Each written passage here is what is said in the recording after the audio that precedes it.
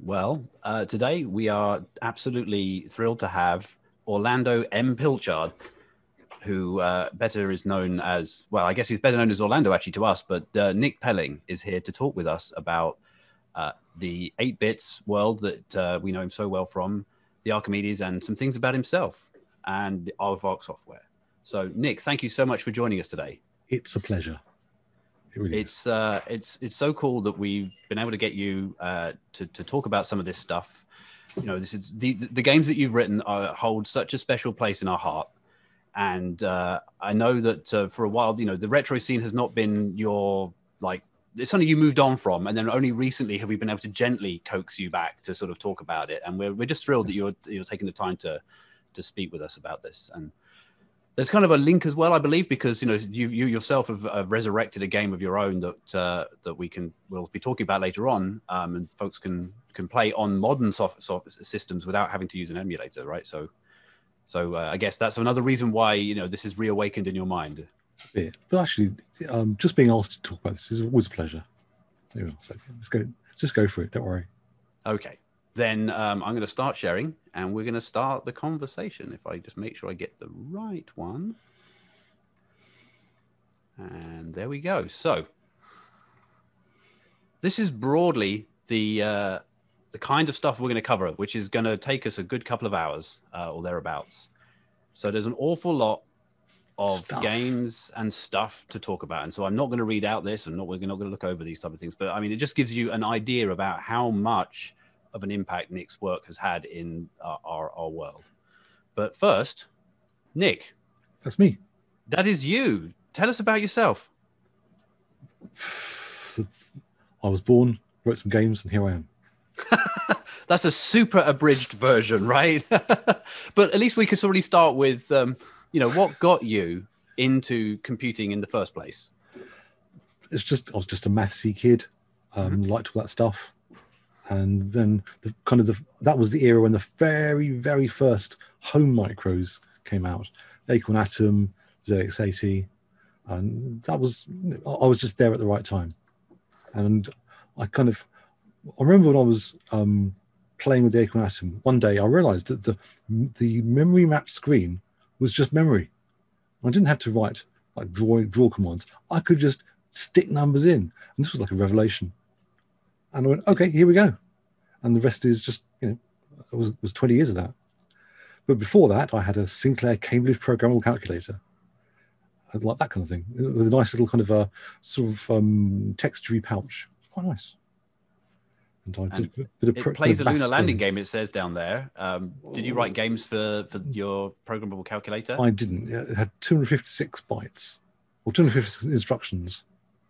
And that was it. And I think the lunar landing game was a little bit, how can I put it, rudimentary, let's say. I think it was just numbers, not animation.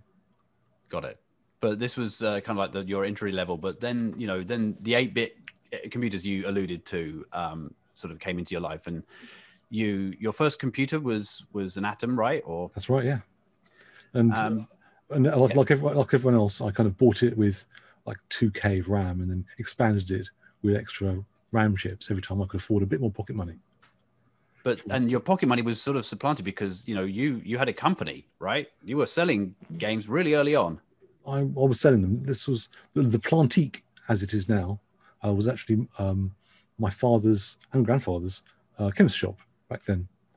And we got orders into there because it was business premises, and we'd send them out. It was great. I think I recorded all the original tapes myself. Oh my gosh. I think I did. But it wasn't a big deal.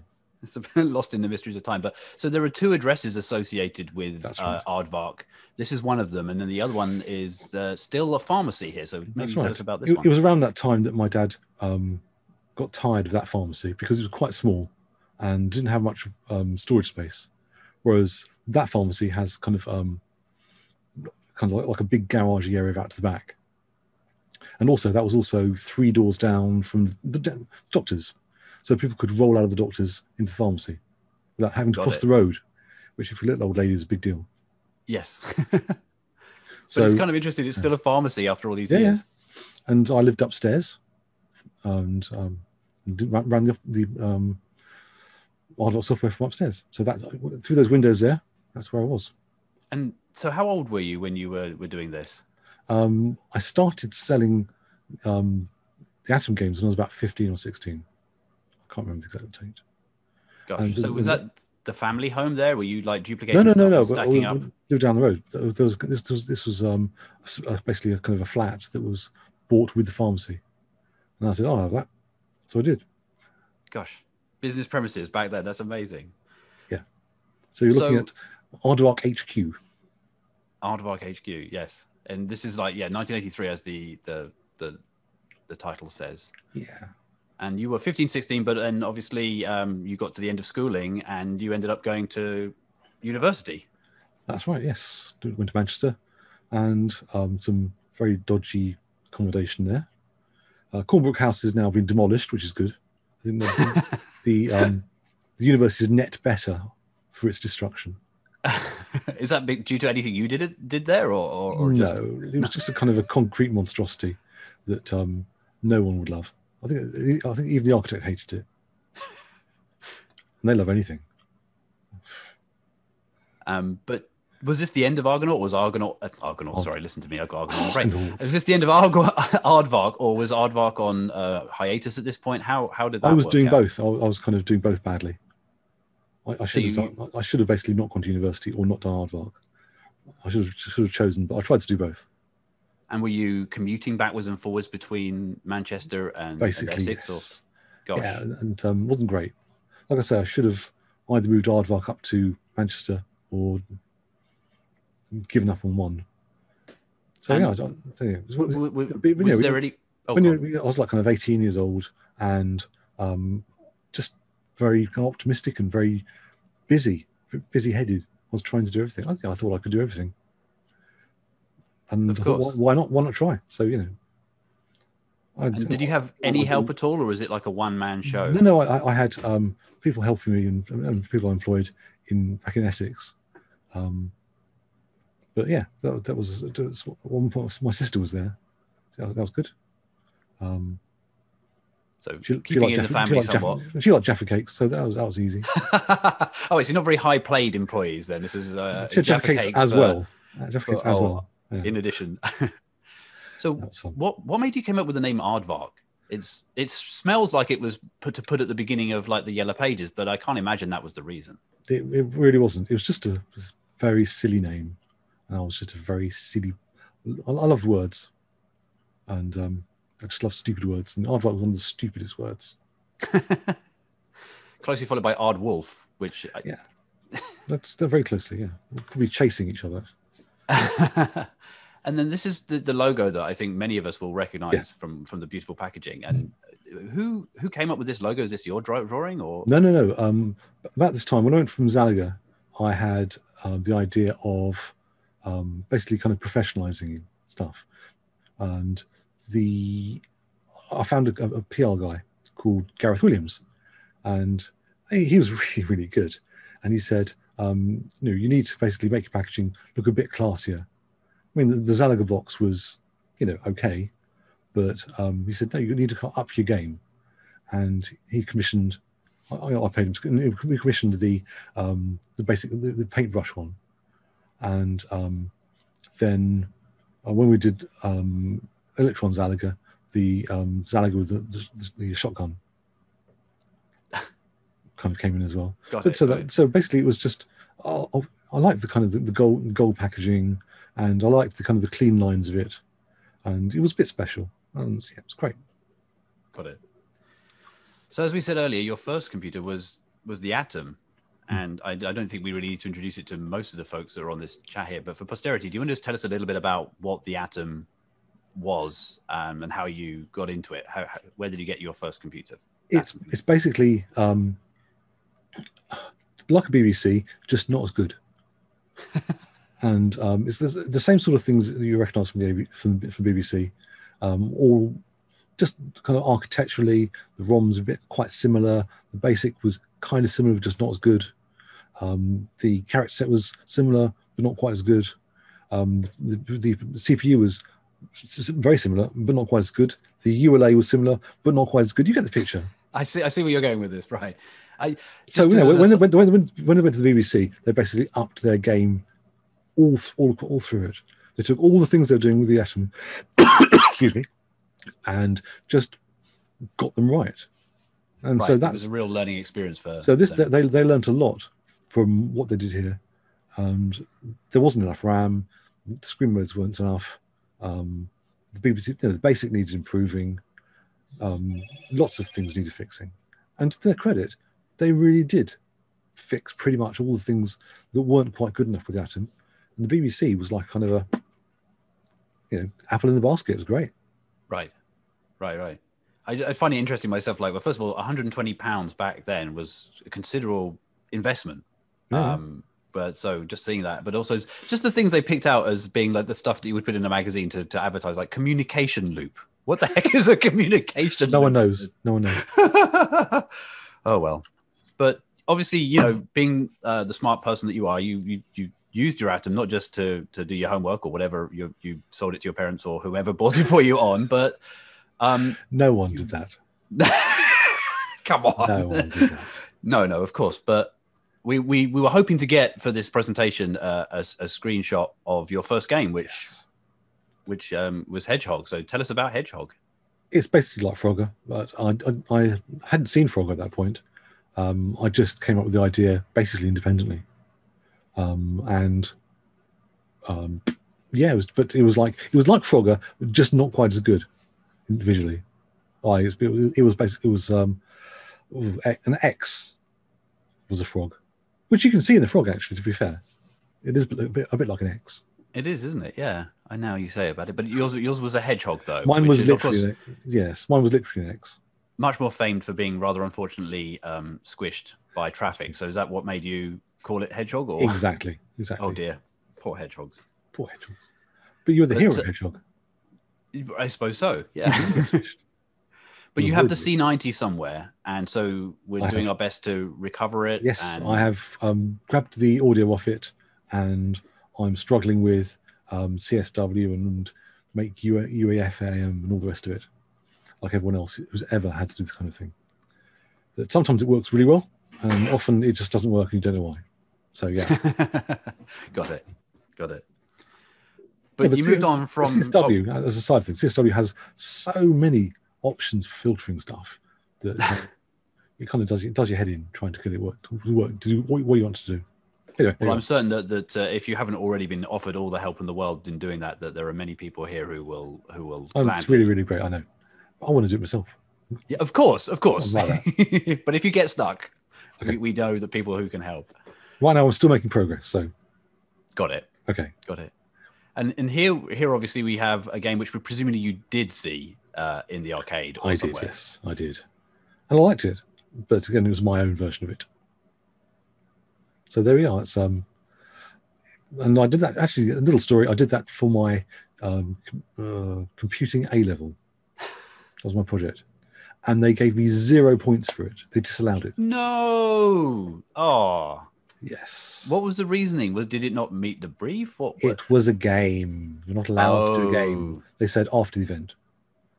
Not having said you can't put a game in before, they decided no, you can't do a game. Oh dear. So I retook it the next year and got an A. But no, that's kind of I did Guru shading. My retake. Oh, very interesting. Not on the Atom, presumably. That was on the BBC actually. So right. Just not very fast. And so obviously very slow Guru shading, I should say. Very, very slow Guru shading. But Atom Invaders you released obviously as under Aardvark software. That's right.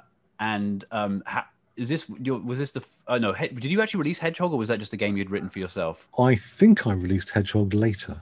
I wrote it first, released it later, but I don't think I sold very many. So I'm still trying to find it. And so was it a case of, duplicating the tapes yourself and then running downstairs and putting them in your dad's chemist? Is that like how it started? With that Invaders, yes. With the next one, Galaxians, I did actually get them duplicated in a place in Romford. Got it. And we can actually see we've got the Invaders inlay here, which has got some amazing copy. Is this your copy that you wrote here, or? I believe so. The bombing vanguard of your bases. There's some great words there, which again is under your your wordplay. So this was probably like the tape that we can see here is probably actually recorded by you or a family member or one of your employees. I think it was me. It was me. Fantastic. That's been fun. Fantastic. But as you said, you moved on from Invaders and moved on to Galaxians. Yes, I played this about a year ago, and on an emulator, and I could not believe how amazingly hard it was. What was I thinking of? And it took me like 20 minutes just kind of get past the first level, and then I went, "Oh, okay, I remember this now." Okay, I remember all those tricks from years ago. But games were just harder back then. They were hard. Right? They were dead hard. Yeah. Nowadays, kids these days, let's not go down that route. That's a whole other conversation. So Galaxians obviously is multiple colors going on here. So was there some change in the way you were writing the code? No, it's just there was just one mode that the BBC had, which was like mode 5 basically. I see. On the Atom, so just you're use able that to get a few colors into it. Yeah, it looked all right, I think. And something that piqued my interest, which is more because I never really used an Atom. I don't think I've ever seen an Atom actually. But this whole external sound thing, was that a common thing to have in Atom games? No, this was a new thing. I figured out that the same way that they used the internal sound, I could use for external sound by twiddling between both bits at the same time. I see. And so, okay, let's do that. So what would normally be used for like the squealing noise that was being recorded to the tape, you could put the same information on the... Exactly.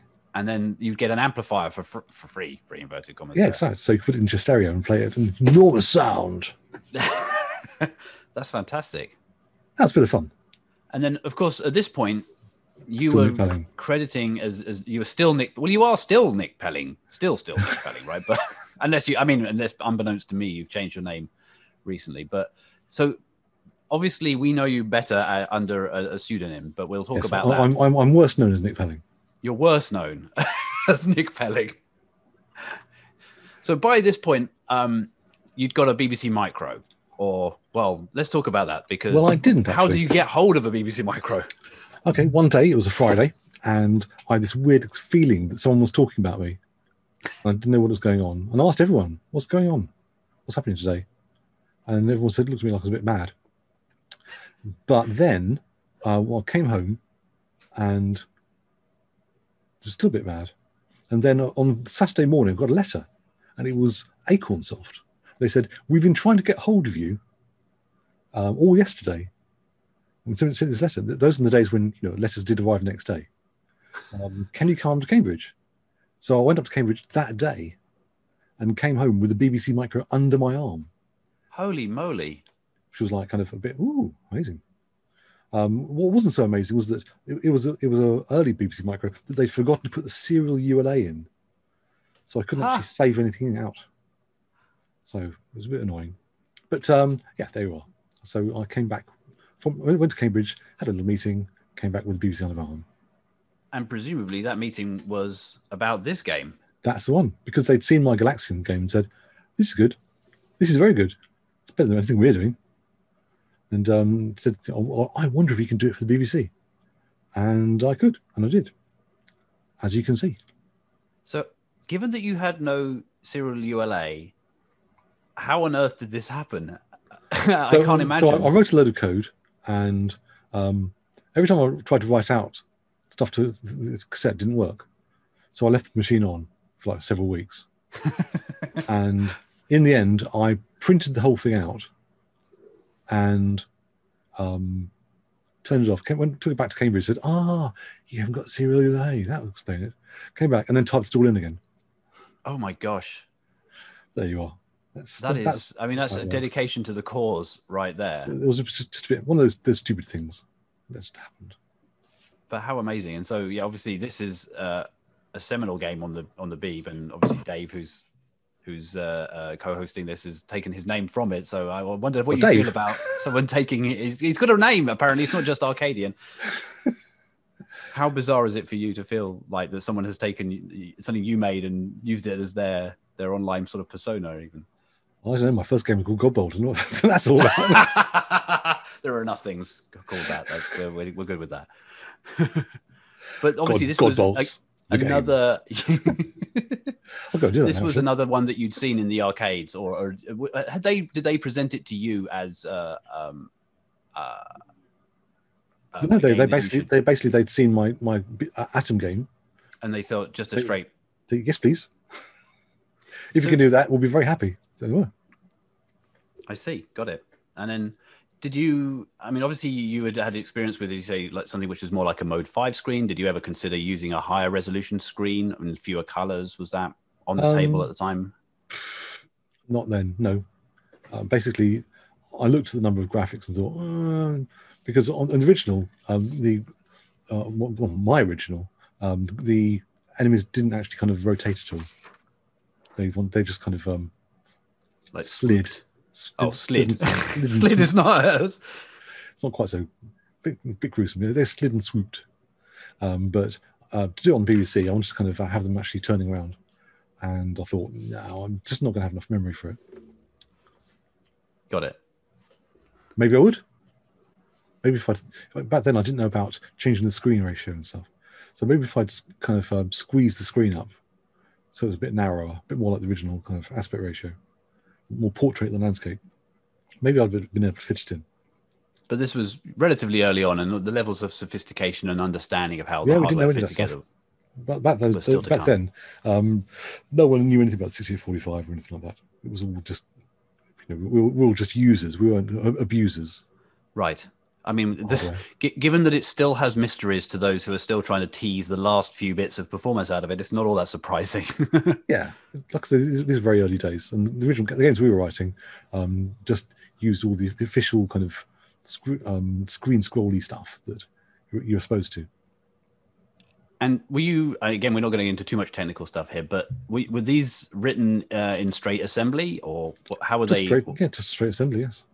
Using the BBC Micro's assembler. Right. Basic, yeah. Probably the single biggest contributor, I think, to the UK games industry getting a heads up was the fact that a lot of people had access to assembly code and assemblers straight off the bat. I think so. It's great. Yeah. I dig monsters. So here is the pack. The package, yeah. I'm forgetting that I'm supposed to be going through these while we're talking, and I can't do two things at once, turns out. So very, very nice view that we have here. And the tape, obviously. Was this the one that had the Electron version on the other side? No, I'm getting myself confused with something else here. That was 3D Pool. That's right, got it.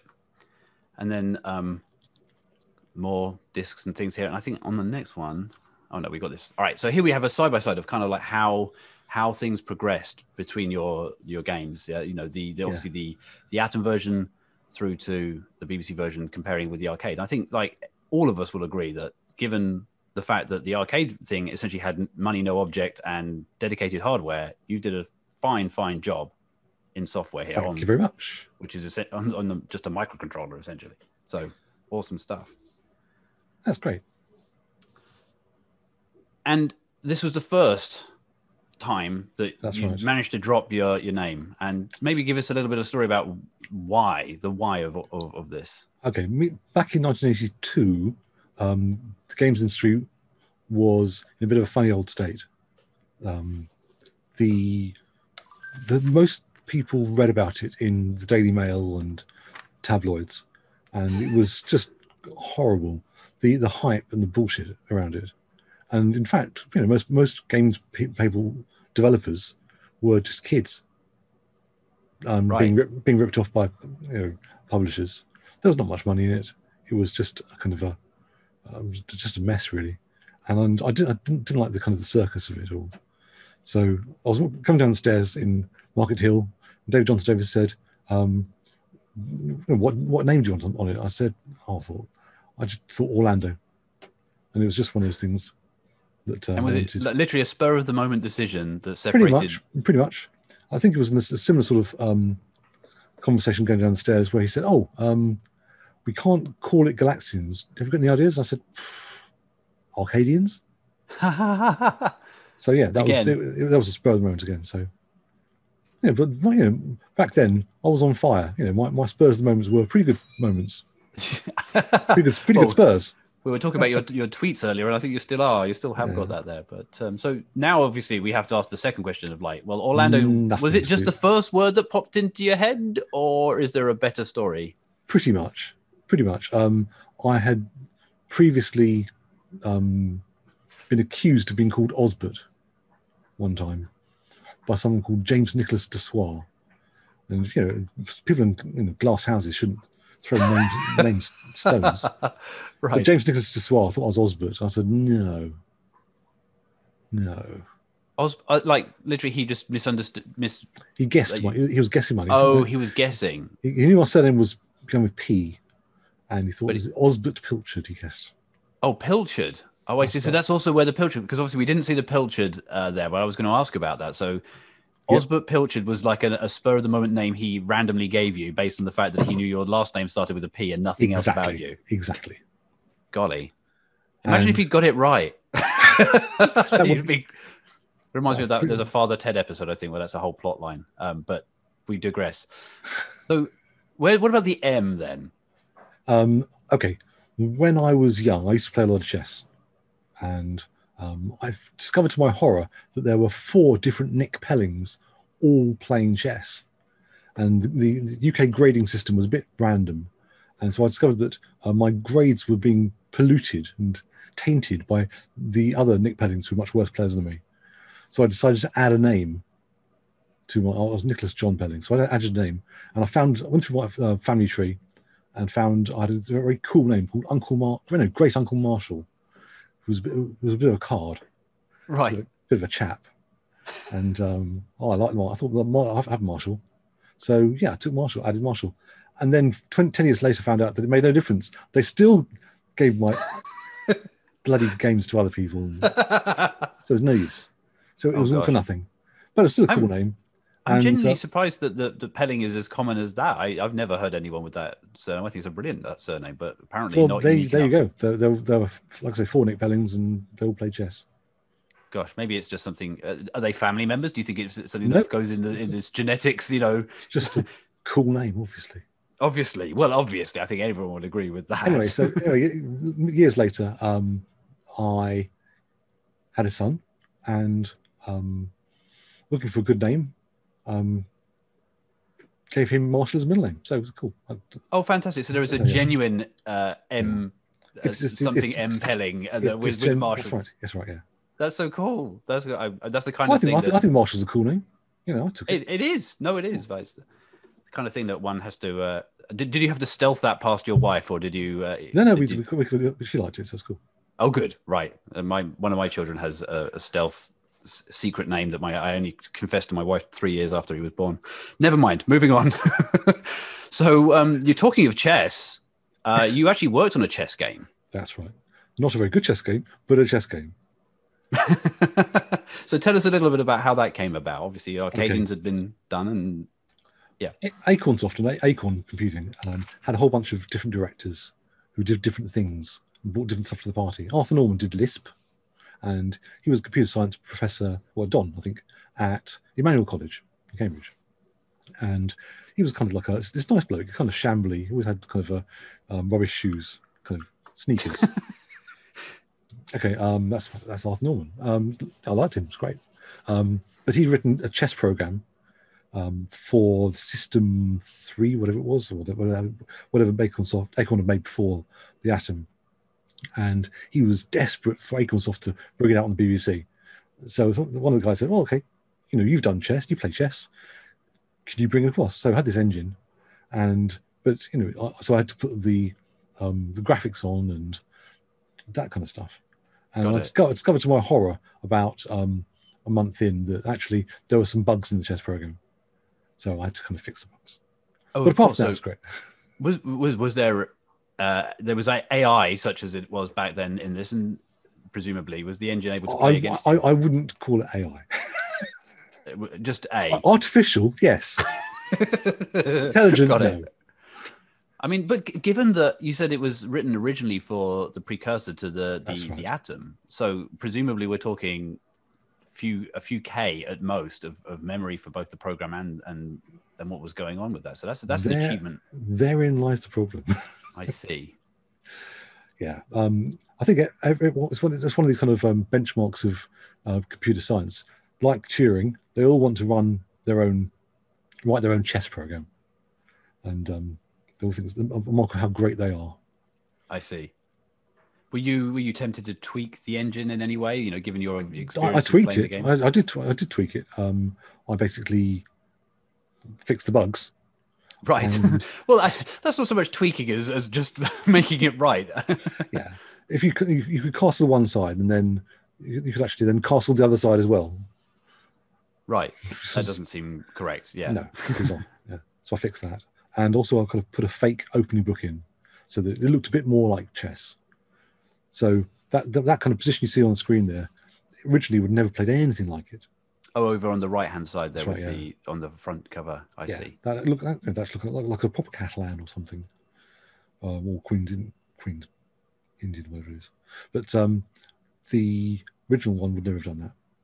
I see. So yeah, adding to. So I believe actually there is a thread on one of the forums where somebody is currently taking all the various chess programs and playing them against themselves at like ridiculous emulation speeds in order to make it like tractable.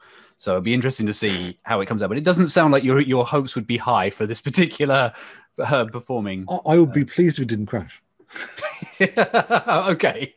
Wow. Let's talk about damning with faint praise. Pleased if it didn't crash. I'm actually kind of surprised if it didn't crash. There you are. So that wasn't the only other game that you wrote for Acorn Soft. There was also music. Yeah, because of the Acorn's close links with the BBC Corporation TV, they wanted to do some music-y things. So they said, "Oh, can you make this music thing work?" They had a demo, and they wanted to turn it into a proper thing, but it was never as good as I wanted it to be. It just got some rather comprehensive inlay instructions here scanned.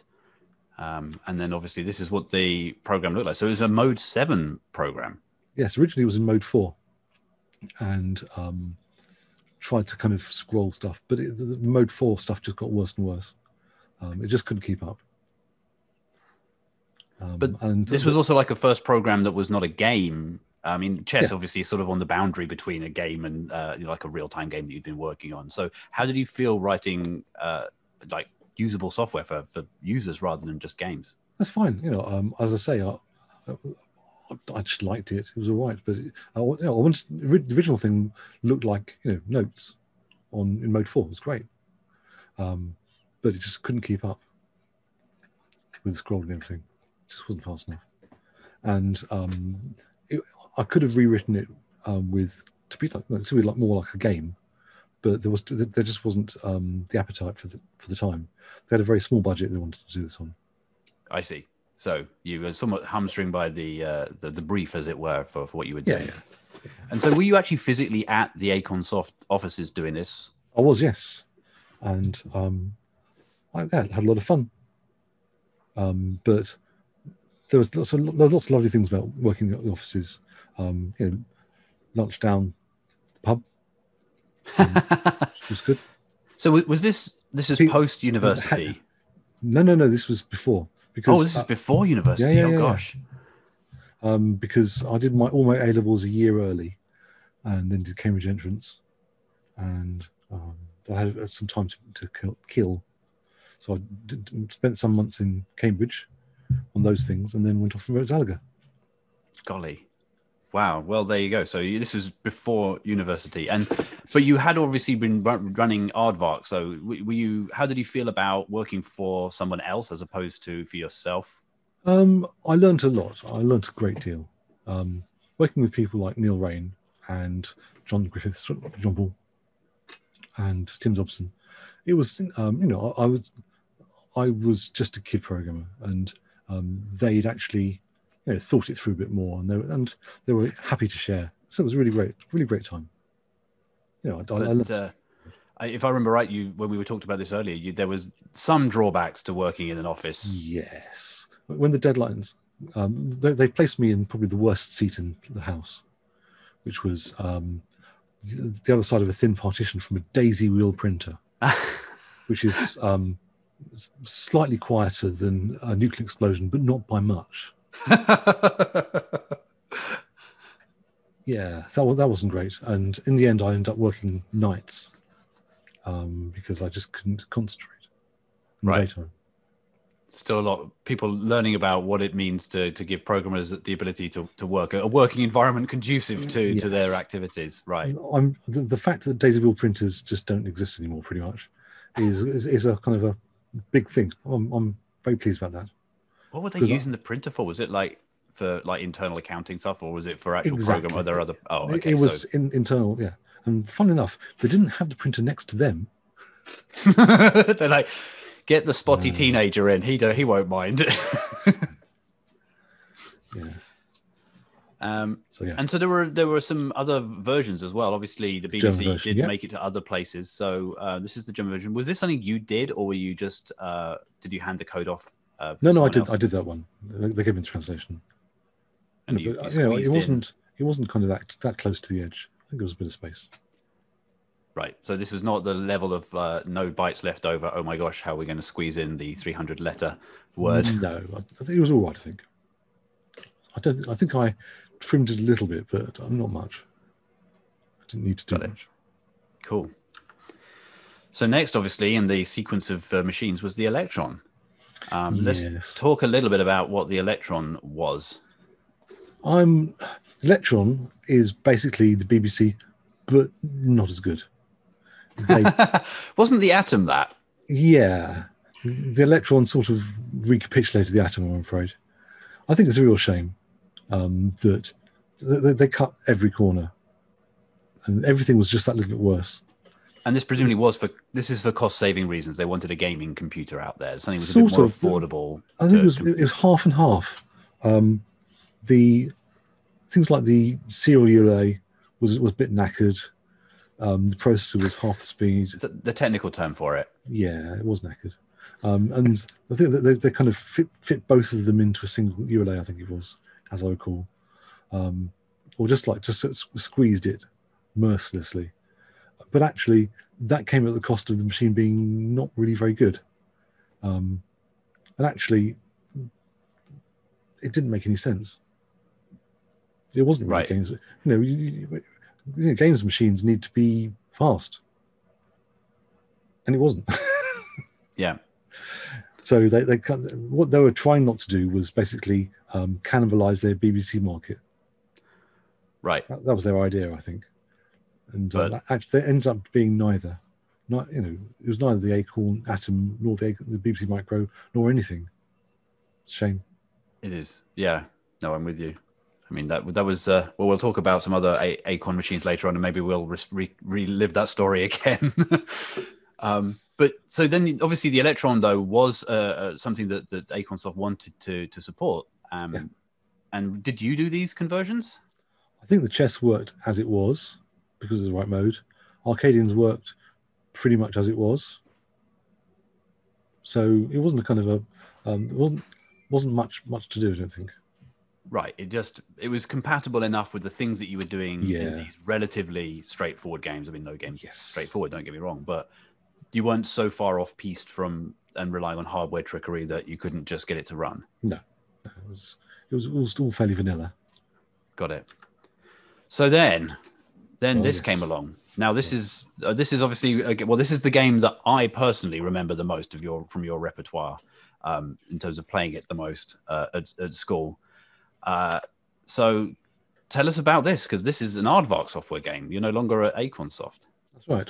Once upon a time, I went to a chess tournament in Gausdal in Norway, and they had a tabletop Gallagher. And I really liked it. I thought this is really great because I like Galaxians. And I thought, well, actually, this is Galaxians Plus, and they'd obviously thought about it. You can see all the kind of the Galaxians heritage in the game, but actually, it was a bit fancier. I liked the Starfield. I liked the two ships at the same time. And I thought, this is, if I was going to do another game, this is what I'd do. And I thought, okay, I'll do it. So with the cheeky Z at the front, off we went. Right. Again, for legal reasons, you obviously couldn't call it Gallagher. But what was the feeling like around those days? Was it a big deal to have to to essentially copy or be heavily inspired by another game that was in the arcades? I think that there were so many technical differences. The gameplay was never the same, except for things like Joust. Well, a spoiler. Right, yeah, we may be speaking about that in a minute, yeah. But and a friend of mine later on did a Pac-Man version for one of those all-in-one type games, and the random number generator was the lowest bit of the ROM. So he had basically kind of he took all those lowest bits out of the ROM and used that on the table. But that's kind of how they were random. So he was able to mimic Pac-Man exactly. But things like this, they were never the same. They were never going to be the same. So it was okay. It was okay, but obviously, if you had called it Gallagher, then there would have been much more of a problem because copyright law is very much better understood. In as much as any lawyer understands any law relating to computers at all, right? Yes, exactly. At least if it's a different name, you can get away with it.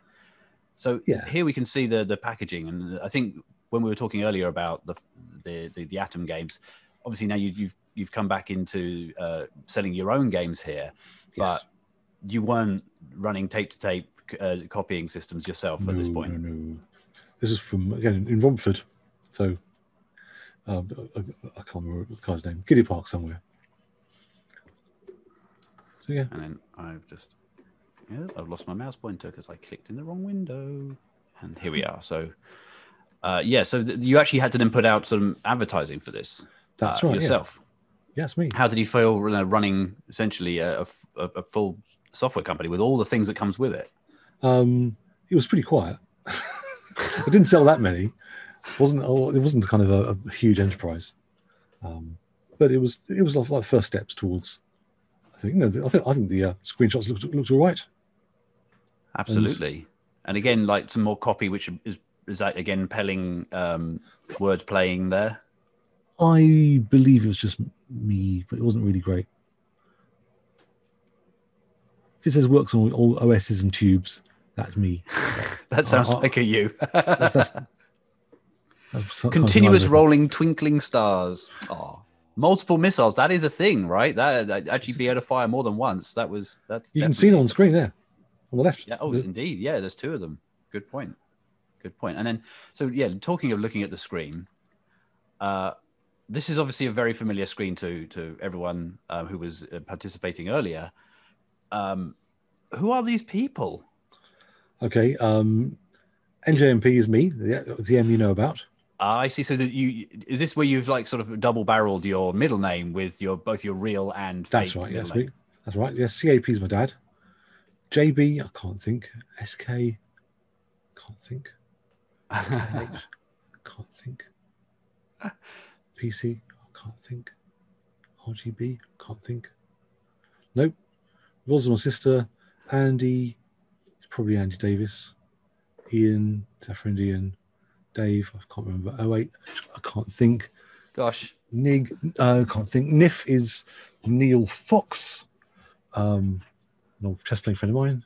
All right, not the DJ. No. This one's an atmospheric meteorological professor in Missouri somewhere. All right, that's quite. Boff is Ian Boffin. Mm-hmm. Jez is Joe. Is the Argonaut Jez? Jez San, yeah, my old boss. And Fu is Fu-Katan, who you probably know as well. I do, yeah. And then SR, no idea. OV is actually that's O with a line through it, which is actually the Norwegian guy who was playing the game. And he said, I said to him, oh, he was playing this game. He was really good at it. And I said, I think I'll like this game. He says, that's a shame. So I said, why is that? Because then I'll have to buy BBC. How funny. So a killer app for the BBC. Okay, there you are. Ovol on the left. I see. Yeah. Okay, so that's right. So that's the original one. Okay.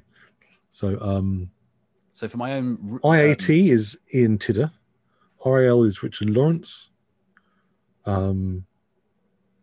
is Simon Karras, PC is Pete Cleese and Pete Edwards. I can't. AD is Andy Davis. Your memory is so good.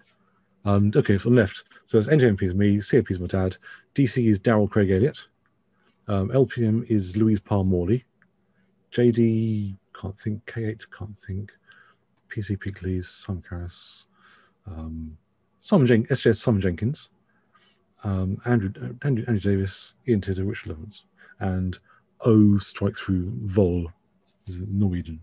Is the Norwegian person. Norske. So yeah, just my own edification here, and totally abusing the fact that I'm able to ask you these questions. How did you come to know Jez? Was it just because he was just another person in the same sort of bedroom coder environment that you were growing? Right. I mean, was there like a convention of like random bedroom coders? How did you meet? I haven't the faintest idea. Fair enough. But we did. Fair enough. It was a small industry then, so yeah. Cool. And then we talked a little bit about the artwork before. Yeah. This is obviously the gold is very stylish. I still like the gold, and I like the kind of the clean lines and the Aardvark on the spine. I like, I'm still very happy with it. It was certainly very striking. Yeah. And was that the sort of the intention that with the clamshell case that it would show up on the shelves I just wanted it to look nice. That's all. Wasn't a big thing. It just wanted to look nice.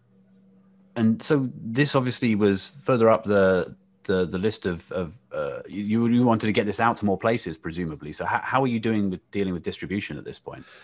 Well, people were very happy to buy it. There were some very large distributors.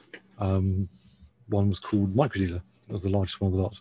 Unfortunately, Microdealer went bang. Oh, at this time, and because I wasn't really part of the club, I found out about it too late, and all the people who knew what was going on had basically pulled their stock out of it. So I lost a load of stock. And I see. Wasn't great. Oh, that's unfortunate. That's where being a little guy didn't pay off. Didn't pay off for you there, right? And also, they were part of Statesoft was part of them. They had the great idea of taking American games and bring them across to the UK platforms. But Frak on the 64, Commodore 64, that also went down with Microdealer, and I didn't receive a penny from that either. So oh no. So we've got a few slides about some of that. Oh, gone. Sorry. So that was kind of the point where I sort of just lost a bit of interest. It wasn't great.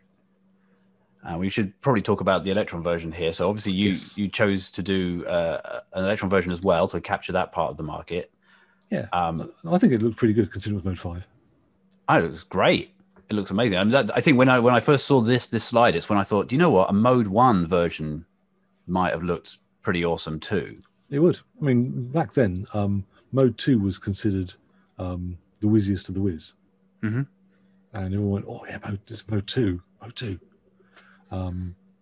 And in retrospect, maybe I could have got away with Mode 1 and just tighten it up a bit, because like I say, as you can see on the right, it looks pretty good in Mode 5. It certainly does. Hasn't lost a lot, really. No, exactly. And here we can see the sort of the theme that the progression here. So the one that I love is the roller skating Aardvark. It's like he's now spilling his paint pot. And how did that come about? Is that just paint started? It was just silly. Is this more a question of like you hand it off to the illustrator and you kind of sign off and say, yeah, that looks good. We'll have that one on the box, please. They would have done some sketches, and it was kind of like Frak, but a bit turbo. It was a little bit faster. again, mode 4. I've just knocked all my notes over. Never mind. Cool. And so we've talked a little bit about distribution and also about how you're getting into short. So it was through the distributor and that's through right. this company around the corner that around the corner, sorry, in Giddy Park somewhere. Right. So I think we've done that one there. Next. Okay. Yeah. More things that had to be more copy. We've seen this wonderful advert before, and then you can see the progression there. The Galaxian advert, they're looking less professional, being brutally honest with you, than say the Orlando's Back Zalaga one. Well, that's what happens when you get a PR guy and a professional artist. You can, rather than me on a bit of paper. Oh, so that's your aardvark there on the left-hand side? Yes, it is. Oh, my golly. And again, you were like age 15, 16 at this point. Yes. So, that's pretty amazing by anyone's standards that you not only wrote the game and the music and did the artwork in the game, you drew the picture that goes in the advert and placed it in some form of press there. Is that? That was back of your computer, I think. So cool. And someone did genuinely say, makes Astrobirds look like a bunch of geriatrics. They genuinely say that. Oh, that isn't just you make it. ACD it's referred to. Is that? Do you remember who that person is? Or is that something else? I don't remember. Might be Andy Dyson. Might be. And you can put the sound through the stereo, which we talked about as well, which is a cool thing. But so one other thing that you did in your games, which given again how small a show you were running at the time was put these competitions in. How did that come to your mind, and how did it pan out? I just had an answer phone on the phone number, and people would send it in, phone up and leave it. Sometimes at all times of the night. And obviously they just had finished their 6-hour session. Blurry-eyed, caffeinated and they would wired reach for the phone. I have to tell you this. My score is. Is that how they sounded by that point? Is that what the? I don't remember, honestly. And then what did you? So did you have a recorded message that had like essentially the read out high score table thus far, and you would update it weekly or something? How I did that for a bit, but then basically the scores got silly, and somebody would literally played it for a week. I think it was. Holy cow! So what they did, they found a way that they could basically shoot all bar the leftmost one of a screen, and then park their base on the other side, and it would never quite get over. Oh, and then they could have a break. They could go to sleep, yeah. Carry on the next day. That's dedication, though. Dedication. So it was, famously, the original Pac-Man has like a level 252 or something, or 255. Basically gets into a state where it will never ever complete it. So you're starting to read ROM as being the layout. Would Zalaga go on forever? Do you know, or would there be an end? I think it would go on forever. I think it was basically. I think I kind of gave a cap to how difficult it was, and believing that no one would ever survive it, but they did. Right, but they did, of course. Right. And Zalaga obviously is an absolute classic. It's so playable, it's so fun, and even picking it up now, like it's the kind of game I can give my kids and just say, hey, give it a go, and they're like straight on and go, they get it, they understand it. It's there's nothing complicated. It's just good old-fashioned fun. And so it's obviously part of the heritage of the community is to take your games in particular, which just seem to be very amenable to the high score challenges that we run. And so you can see here a list of all the folks that have championed in your games in previous runs. Yes. There's quite a few. And winningly, sorry, I can't think what the right word is here, but like fittingly, fittingly, Arcadian Dave down there in the bottom right-hand corner did in fact come first in Arcadian, which seems about right. And I'm very pleased to see it. I'd be disappointed otherwise. Well done, Dave. And then I'm going to pause briefly here, and we I don't know if you noticed or announced to you that we did another run through today on a couple of your games, and I'm going to let Ed and Dave Arcadian, you might have to help me with this bit. It's red, so it needs to be reloaded. Aha! Okay. It All will right. go I'm gonna black when the following slide is. I see. Okay. I'm going to reload this one. So I need to. Yeah. Oh, hang on a second. Hit escape in that one there. Aha. Oops. Reload the page and then do. Here again. Drum roll. Move my notes off of there. Okay. Thank you. And you did tell me this as well, Dave. I'm sorry. This is all completely my fault. Dun da. We have today's Zalaga and Frak winners. Now, well done, Sarah Walker and Chris N. Well done. I'm and everyone else, really. Yeah, it was an awful lot of fun as well. I think for a bunch of us, myself included, it was the first time I'd played certainly Frak in too long. But that's an amazing thing. So congratulations, Sarah. Woo. Hey, well done. Yeah, there were basically 2 heavy hitters on your games today, and one was Chris, but Sarah was a heavy hitter overall, twice.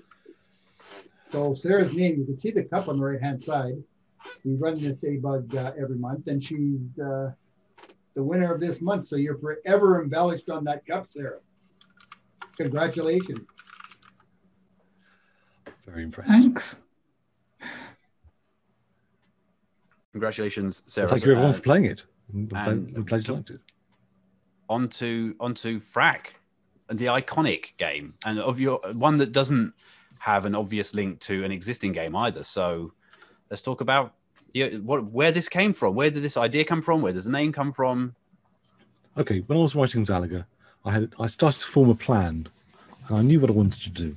I knew exactly what I wanted to do, but I didn't know quite how I was going to do it. What I wanted to do was like a Japanese arcade game, and in mode 1, with cartoon outlines, and I didn't want it to be violent. I didn't want explosions. I didn't want anything to die. I didn't want to be shooting, but I didn't want it to be like a completely abstract thing. So I wanted to be have character. And so I started doing demos. Now, my friend Ian, Boffin, he loved arcade games, and he was always like making up his own versions of them and sketching them. And one of his was called Caveman Capers, which was a bit like an arcade game, but it was his take on it. And I kind of liked bits of it and kind of didn't like other bits. So I started with that and just kind of refined it. And then kind of took a few steps sideways and kind of made it my own, really. It was definitely still a caveman game, and you were still jumping from logs, but the yo-yo was a bit of a nice spin. Probably pun intended, knowing you. It was intended, yeah. So that was a bit of fun, and it just felt natural. It just all kind of seemed to fall into place. So yeah. And the yo-yo mechanic again is both cunning because of the game-related mechanic of the fact that you're vulnerable while you're throwing it, which is just great from a game balance point of view. But also, as you alluded, it's not non-violent. I mean, who knows what happens to the monsters once they've shuffled off their far right-hand side of the screen? Perhaps they are minced, but we don't see it. Don't see it. Just can imagine the life off screen. They have a very productive and happy life, raise children, yes. All the things that monsters want to do when they're not sat on logs, levitating in space. So that's kind of the long and short of it, really. I definitely wanted a very specific thing, and I was like merciless in my pursuit of that thing. That I really, really didn't want to kind of compromise on anything, and that was kind of the beauty of Frak more than anything, was that it was still a time in my life when I didn't need to compromise. So you were running your own business at this time, and presumably you were not to get into details, but solvent enough to be able to give yourself the room to take your time to do it right, which is a rare luxury. Exactly. And it was a really great time, for me, as the things like microdealer going down and that kind of, and the whole piracy thing. Spoilers. Spoilers, yeah. But the kind of like soured the dream. But the in terms of a creative thing, Frak ticked all the boxes that I wanted from it. It really, really did exactly what I was hoping for. And yeah, it was great. So it's a rare thing. Silly name. Yes. Tell us about the name, actually. Louise Palmorley, the LPM on screen. She was a friend of Daryl, DC Daryl Craig Eggert.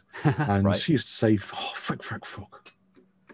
And she was annoyed because they were both, I think they're both a kind of Christian drama group. And she wouldn't say, You wouldn't say the other obvious. The other one, no. The other one. So she would say Frak, Frak, Frak. And I thought it was quite endearing. I quite liked it. So, and then another friend of mine, his mum was adamant that catchy names had to be short and percussive. Mm-hmm. I thought short and percussive. Frak, Frak, Frak, Frak. Okay, Frak. And then it just stuck. It just stuck. And Because I mean, it's when absolutely iconic. when your caveman dies, you have to say something. Well, I think is that no one else was doing that at that time, right? I don't remember any other things where you had, you'd characterized, you'd given the caveman some actual like character by making him say something when he died. He was obviously upset, right? He'd fallen off the bottom of the screen, who knows to what dreadful peril, and of course he's frustrated, as indeed was the player, as we saw earlier in the playthrough, the high school playthrough. But in a way, it was just nice. Even like 35 years later, it still looks lovely. You don't look at that game and think, "Oh, that's a bit rubbish." Not at all. No. If you think, oh, I saw a game on Nicky and Bunty the other day. What was it? Superground.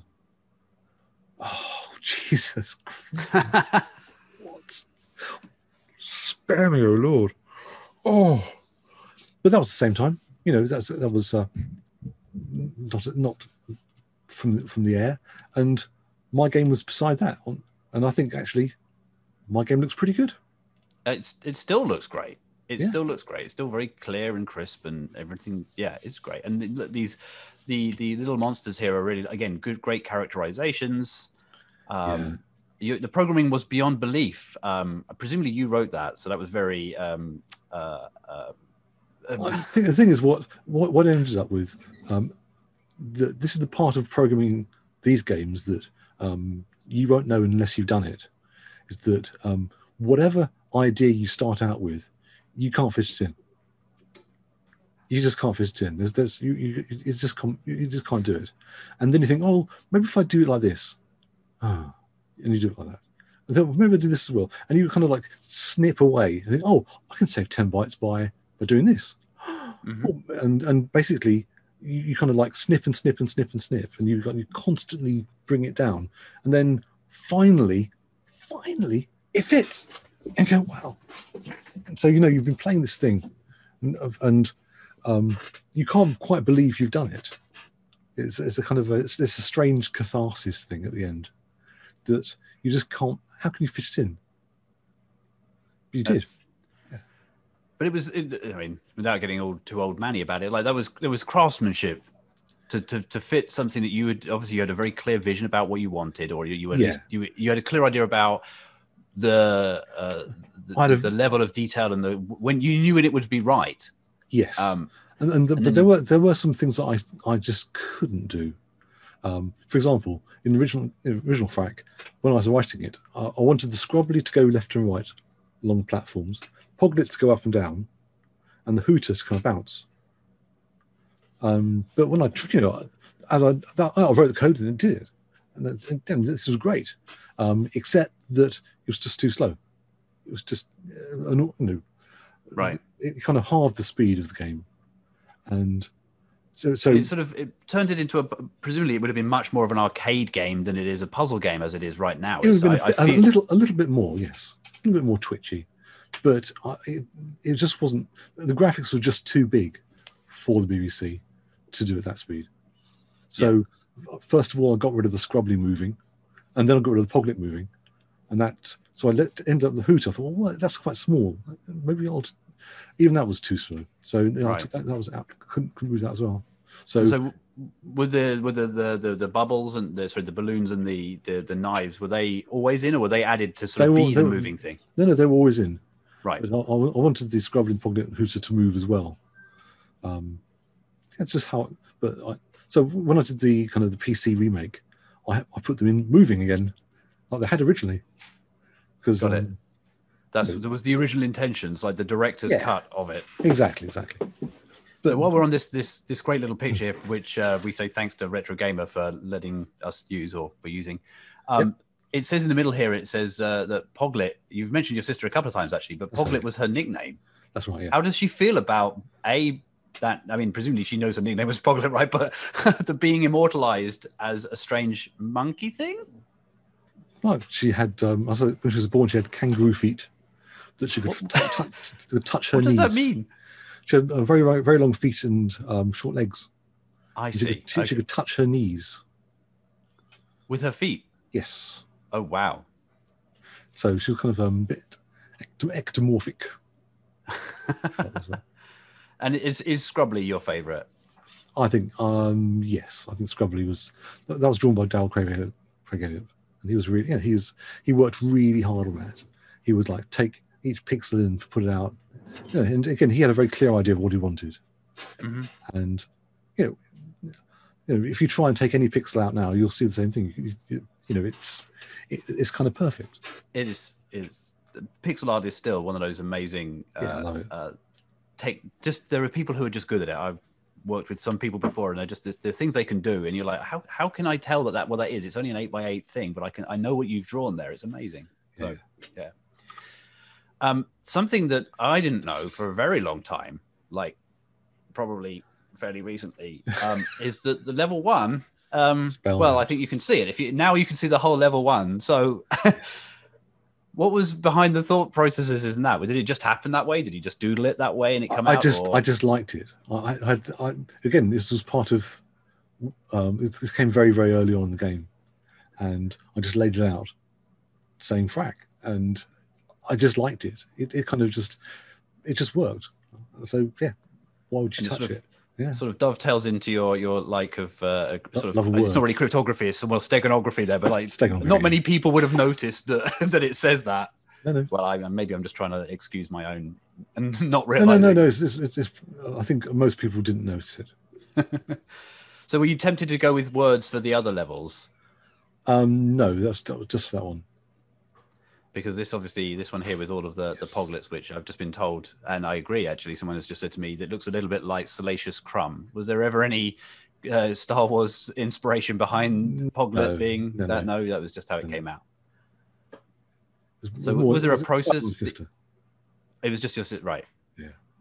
Was there a process that you went through? Were there many levels that you designed and you paired it back to these ones, or were these? There were some more. There were some more, but I just ran out of space. Yeah. And I discovered when I started converting it that I'd actually wasted 200 bytes. Oh, criminal! Which I could have fit another level in 200 bytes. But anyway, how different the world would have been. So then, how is it the case that the Electron version here has so many more levels? You've just been labouring the point that it's a slightly rubbish BBC Micro, and now you're telling us, but you could put more levels in. What was going on there? Mode 4, mate, black and white. Right, you got the memory you saved from the screen. 10K. Yeah, count those bytes. 10,000 bytes. 10,240 bytes. You can't have a temporary buffer for a string in less than that. Anyway, right? Yeah. Sorry, old and grumpy. But look at these amazing levels here. So the level 2 and level was very different. That doesn't look like the level 2 that we had. Did you? So were these ones that were rejects from the original Frak that you couldn't fit in, or did you go? Level 4 is basically the old level 2. Oh, so it is. Yeah. And then so on. I love level 5's giant list of monsters there. I can't start with the Scrubblets, right? Yeah. Like that must have been very satisfying to sit there with the yo-yo and through. We were saying how like emotive that sound is, right? That's the sound that a yo-yo makes when you all of our minds in real life. Yeah, absolutely. That's Yeah, we'll look at all these levels. If only they'd have made it to the beat. I might have seen them. And then obviously there was an editor as well. If you go back. Sure. Go back. The bottom left on level 8, you can actually see that I've drawn a picture of a Scrubbly there. Oh. There you are. So there are still some hidden gems, Yeah. hidden to me anyway. Because that's great. But yeah, you could draw your own in the Electron version as well. Right. That's fun. So that was pretty cool. Could you save anything, or is it? You could, yes, yeah. That's yeah. pretty cool. For our school lunchtime club, magic mushrooms was the thing that people were passing around, like the saved levels. That was like the first experience I had where you could kind of make your own levels. Do you know that people were doing similar things with Frak on the Electron, or was it just too? No, it was one thing I always wanted in the original game as well, but I couldn't fit it in. Just one of those things. Yeah, look at that. Brilliant stuff. All right, we have completely blown through the time budget, so let's have a quick look. I'm going to try and regroup a little bit, but so there we've got 3 different screens here that have come off of various different versions of the Electron version, by the looks of it. Do you remember anything about the differences here? Or? Nothing at all. Right. Fair enough. Binary Finery sounds like my kind of wordplay, but everything else. So that third one there came off of the of version 3 that you have no memory of, right? Yep, not at all. Was it again? Was this the living at large that means your memory was gone, or is it just too much stuff going on? Just don't remember. Fair enough. And then there was this editor. ViewShape, yeah. ViewShape. Tell us a little bit about ViewShape. When I was doing Zalaga, I wanted to edit graphics, and I didn't have anything good to edit them in. And so for one of the things I did very early on in Frak, was write my own editor on. So that anytime I wanted to edit a graphic, I could just edit it. So it was called ViewShape because, of course, the View was the word processor. I see, of course. I was thinking, why not View? Yeah. Hence V star W. And I think everyone at Acorn Soft had a copy of this as well. So it was fun. So it's like the de facto sprite editor for Pretty Acorn Soft. Pretty much. And I think lots of people had it. And if you can see on the right there, you can see Trug with a club, which was very, very early graphics. And before I got rid of the club and replaced it with the yo-yo. So you can actually date that pretty much. Gosh. To, kind of October 1983. Yeah. That's so cool. So that's sort of previously on this was like the original idea of before you sort of really doubled down on the non-violence here, that he had a spiky club. Yes. And I believe you've done a video of this where you demonstrate how to use U-shape before. Is that? And there's one on YouTube somewhere. Right, yes, that's right. That's cool. So I'm being told it's the Frak's Back ABug video from August. Correct. So if people want to go and look at that, then they can go and see more about how to use ViewShape. I think it's control cursor keys. Anyway. Control cursor, right. Okay, we're going to briefly talk about this because very famously or infamously, there were individuals who took Frak and changed the graphics and the name. Do you want to just say a couple of words, or shall I go to the next slide? Yeah, my couple of words are no thanks. Right.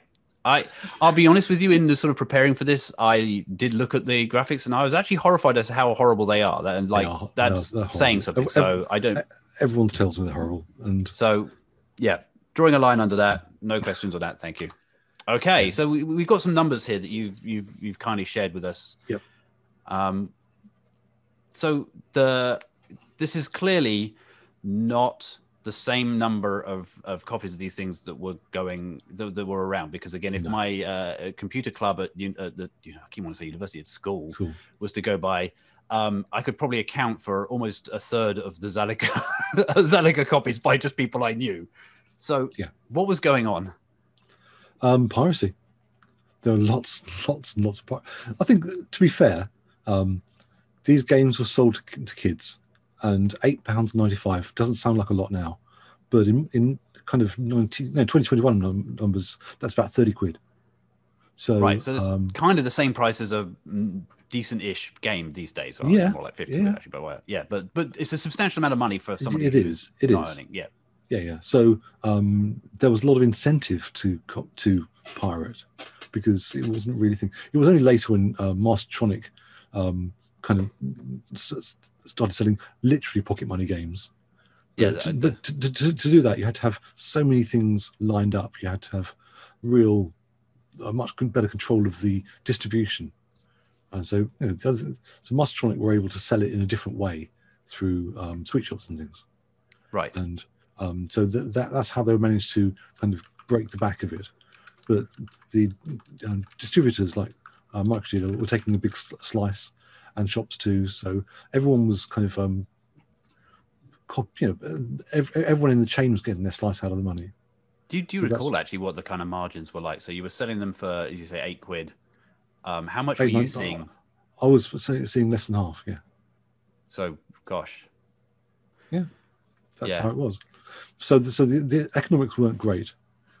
So there's a lot of reason that kids would want to actually take on the challenge of pirating it, and they had a lot of kids had more fun pirating it than actually playing it.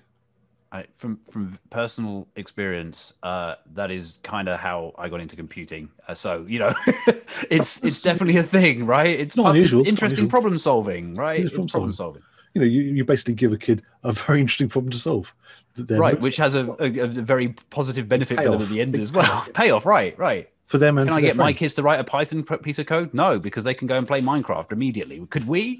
It's like you get the payoff, right? Yeah, that's basically it. So extremely famously, you included this. Yeah, it wasn't. It didn't play the pirate theme. If it was, that was just there for fun. And I mean, we're going to have to because it's so good. I hope that's not deafening to everybody.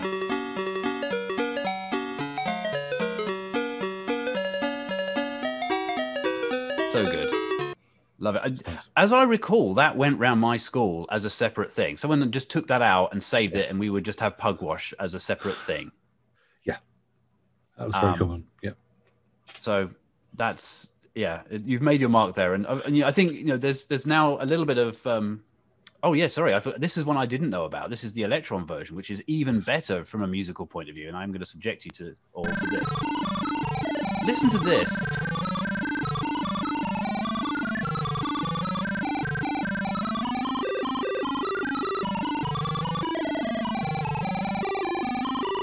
So good. All right, I'm going to pause it though just for that. But so was this something that you had the sheet music to? Or are you working this out yourself? Or I was writing songs. I've always written songs. I've written probably 1,000 songs. So golly. So you're a genuine polymath then, with everything being graphics, some of the graphics at least, and obviously the game and the design and the music and in novel music at that. That's really quite something. I think back from those days, the expectation was that you would write pretty much all of it yourself.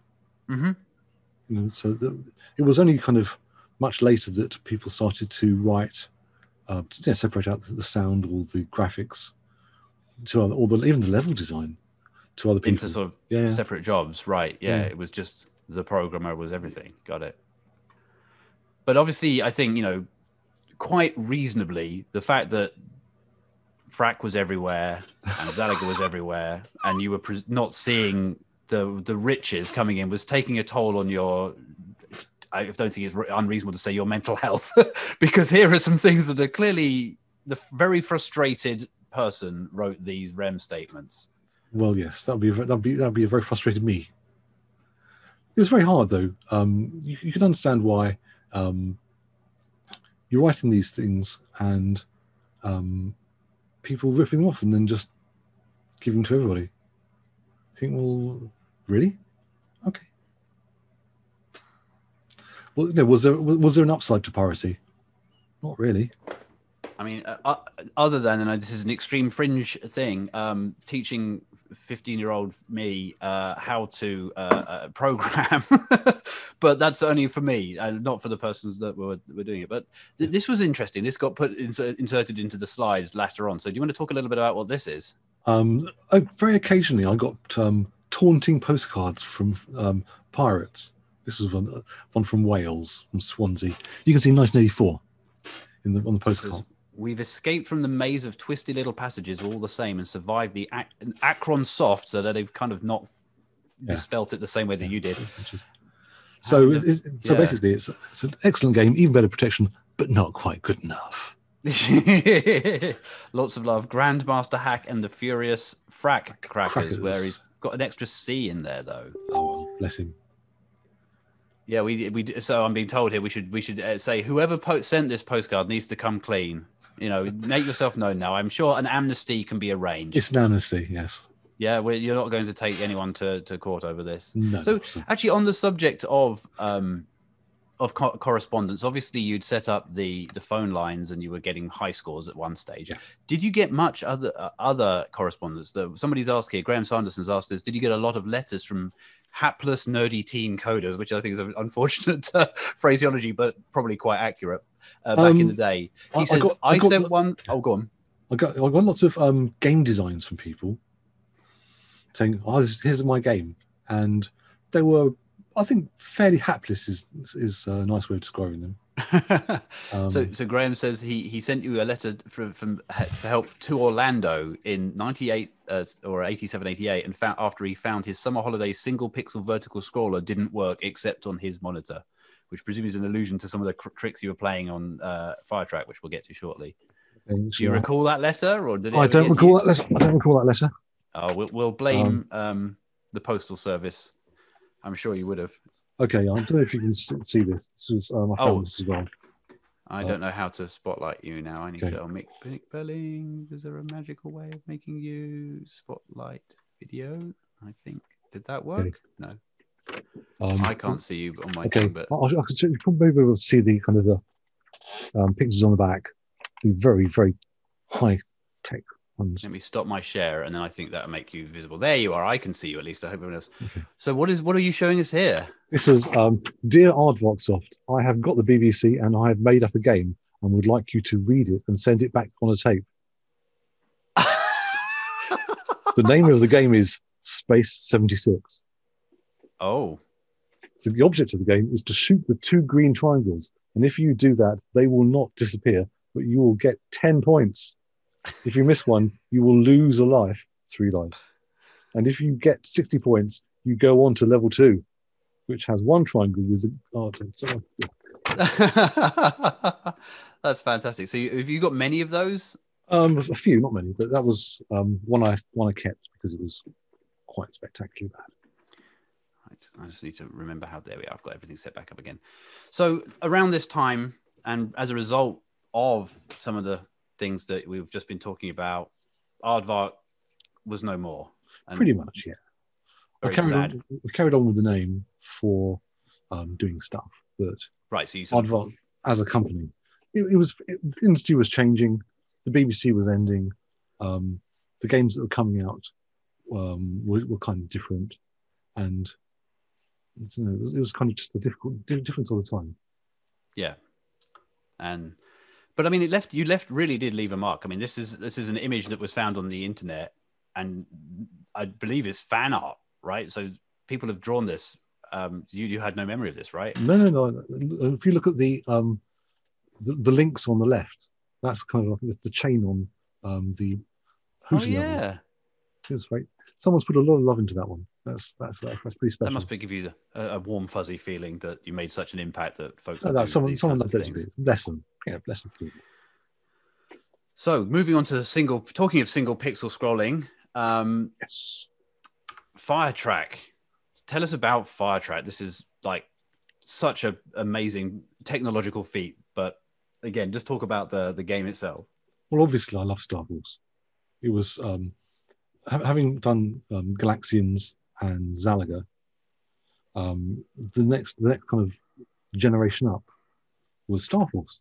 And if you've played Star Wars, it's just a lovely game. It just feels just nice. But I wanted to, again, do my version of it. So I did. And then this was, pretty impressive at the time for the, well, still now. I mean, for the technological tricks that you used. Were these things that you worked out yourself? Were they things that? So this was a real novel. I mean, I remember this being game changing when I saw it and went, "Oh my god, how are you even able to do that? That's not something that the system can do." It just took a while. I just knew I knew what I wanted to do. I really wanted to do a vertical scroller, and I knew that you could set the offset on 6845 to a single pixel, but but it wouldn't be stable. So you could do like 7 steps, and then when you tried to kind of reset it, it would like judder. Yeah. So I thought there has to be a way of doing this. And in the end, I came up with a way of creating like effectively 2 screens, with one where one was the inverse of the other. So if one was 5, the other would be 2. Got it. And so on. So they always add up to 7. So you had a kind of rock steady sort of screen refresh rate, even if one was slightly upset. And luckily, it worked. Or else I wouldn't have had a game. Well, we'll definitely dive into that some other time when we've got more tech time. But so this was then published. Obviously, you were still writing games as Aardvark, yes. But you had a publisher now. You were sort of back more like to the traditional publisher. What became the traditional publisher? Yes and no. It was a difficult old time. Very difficult old time. But the relationship between publishers, and there was an agent called Jackie Lyons in the middle, and more middle people. Yeah, and what I didn't like very much when I found out halfway through the project was actually that Jackie Lyons was being paid by them as well, so she was taking money from both sides. So she wasn't really much of an agent. Oh. And that was a bit of a point of contention, let's say. So I wasn't very impressed. And Firetrack had quite a storyline behind it, quite a world you built. Yeah, it's a bit of fun.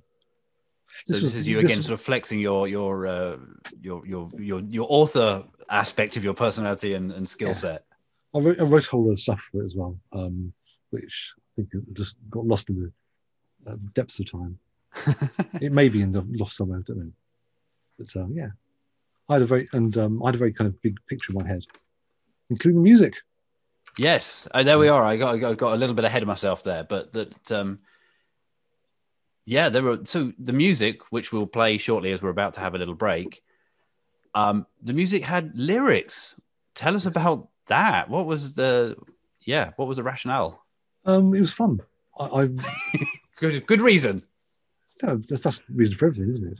If you're not writing games and it's not fun, you're doing the wrong thing. It's supposed to be fun.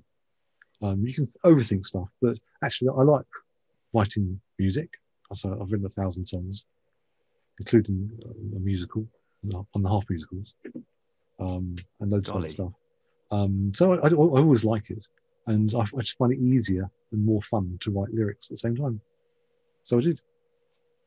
And we were going to get you to sing this. We weren't going to get you to sing this, sorry, but we're going to take a break at this point, and I'm going to put the music on, and you can folks can actually like sing along in their head. I think it's pretty obvious once the melody comes in where the words fit in. It scans very well. So at this point, it's the time for an interlude. So I think we're going to stretch our legs. We are running extremely over. So I'm going to chat with Dave a bit and make sure we can get everything back on track. But we're going to take a short break now. This piece of music, I think, is 6 minutes long. So you can sit and listen to it. And we'll check in again at the end of the music. So if anyone needs to do what you need to do, stretch your legs, we'll be back and we'll talk a little bit more about some other games of Nick's after the break. See you in a second.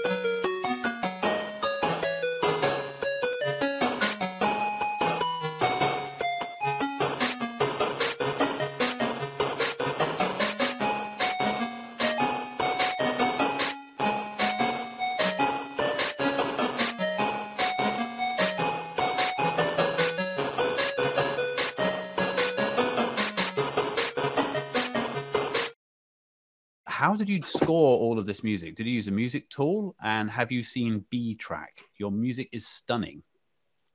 No, I didn't use a tool for that. This was a long time before MIDI was taking off. I basically just wrote it in data statements. Nothing clever. You just literally sat down and wrote out numbers into data statements. Well, not quite. I would write like C3 for like a C that's 3 beats long. Got it. And then turn that into bytes. So it wasn't a big clever thing. It was just nice. But yeah, I actually find it easier to do that than to record in MIDI. Because I find you lose. You kind of try too hard when you try and record things. So computer music isn't the same as real music. It's different, and I kind of like the artificiality of it. It's kind of a bit more stagey. Right. Yeah. It's more like there's definitely a connection, and this is totally off base, but there's definitely a connection between maths and music, and there's definitely sort of a connection between, I think, programming and both maths and music. So I think there's a kind of a confluence there where you can see a pattern, and that's where the musicality comes out of, like the patterns and the things, and you can represent that perhaps more rigorously in code form than you could be by performing it. I think that if there are plenty of programmers I met who aren't very musical, right? And I think a lot of that's reflected in the code they write as well. That's an interesting thing. There's a book for you. Yeah. Are musical programmers better than non-musical programmers? I'd read that. I think only because I'm biased. Look a bit biased, me. Programming is about patterns to a very large degree. Right. And the better your code, the more in tune with the patterns it seems to be, I think. Got it. Right. Well, I'm now all up to date. We're gonna crack on with 3D Pool. Hooray! Which was amazing. Tell us the story of 3D Pool. Okay. If you've ever seen an arcade game called Afterburner. Oh, classic. Of course. Which I love to bits. You know that expensive, if I recall, right? Especially if you had one of the ones that had like the thing that moved around. Yeah, very expensive. Big top end thing. They also had a nice sphere-based track mode with kind of like patterns of spheres moving around. The name Afterburner was written in balls that span round. I remember. That's right. Yeah. So basically, for fun, I wrote Afterburner demo for the balls. Of course. The game itself was way out of the league of home machines, but the demo was quite good. So I did that, and I thought, actually, I quite like this. And what game can I write that has 3-dimensional balls in?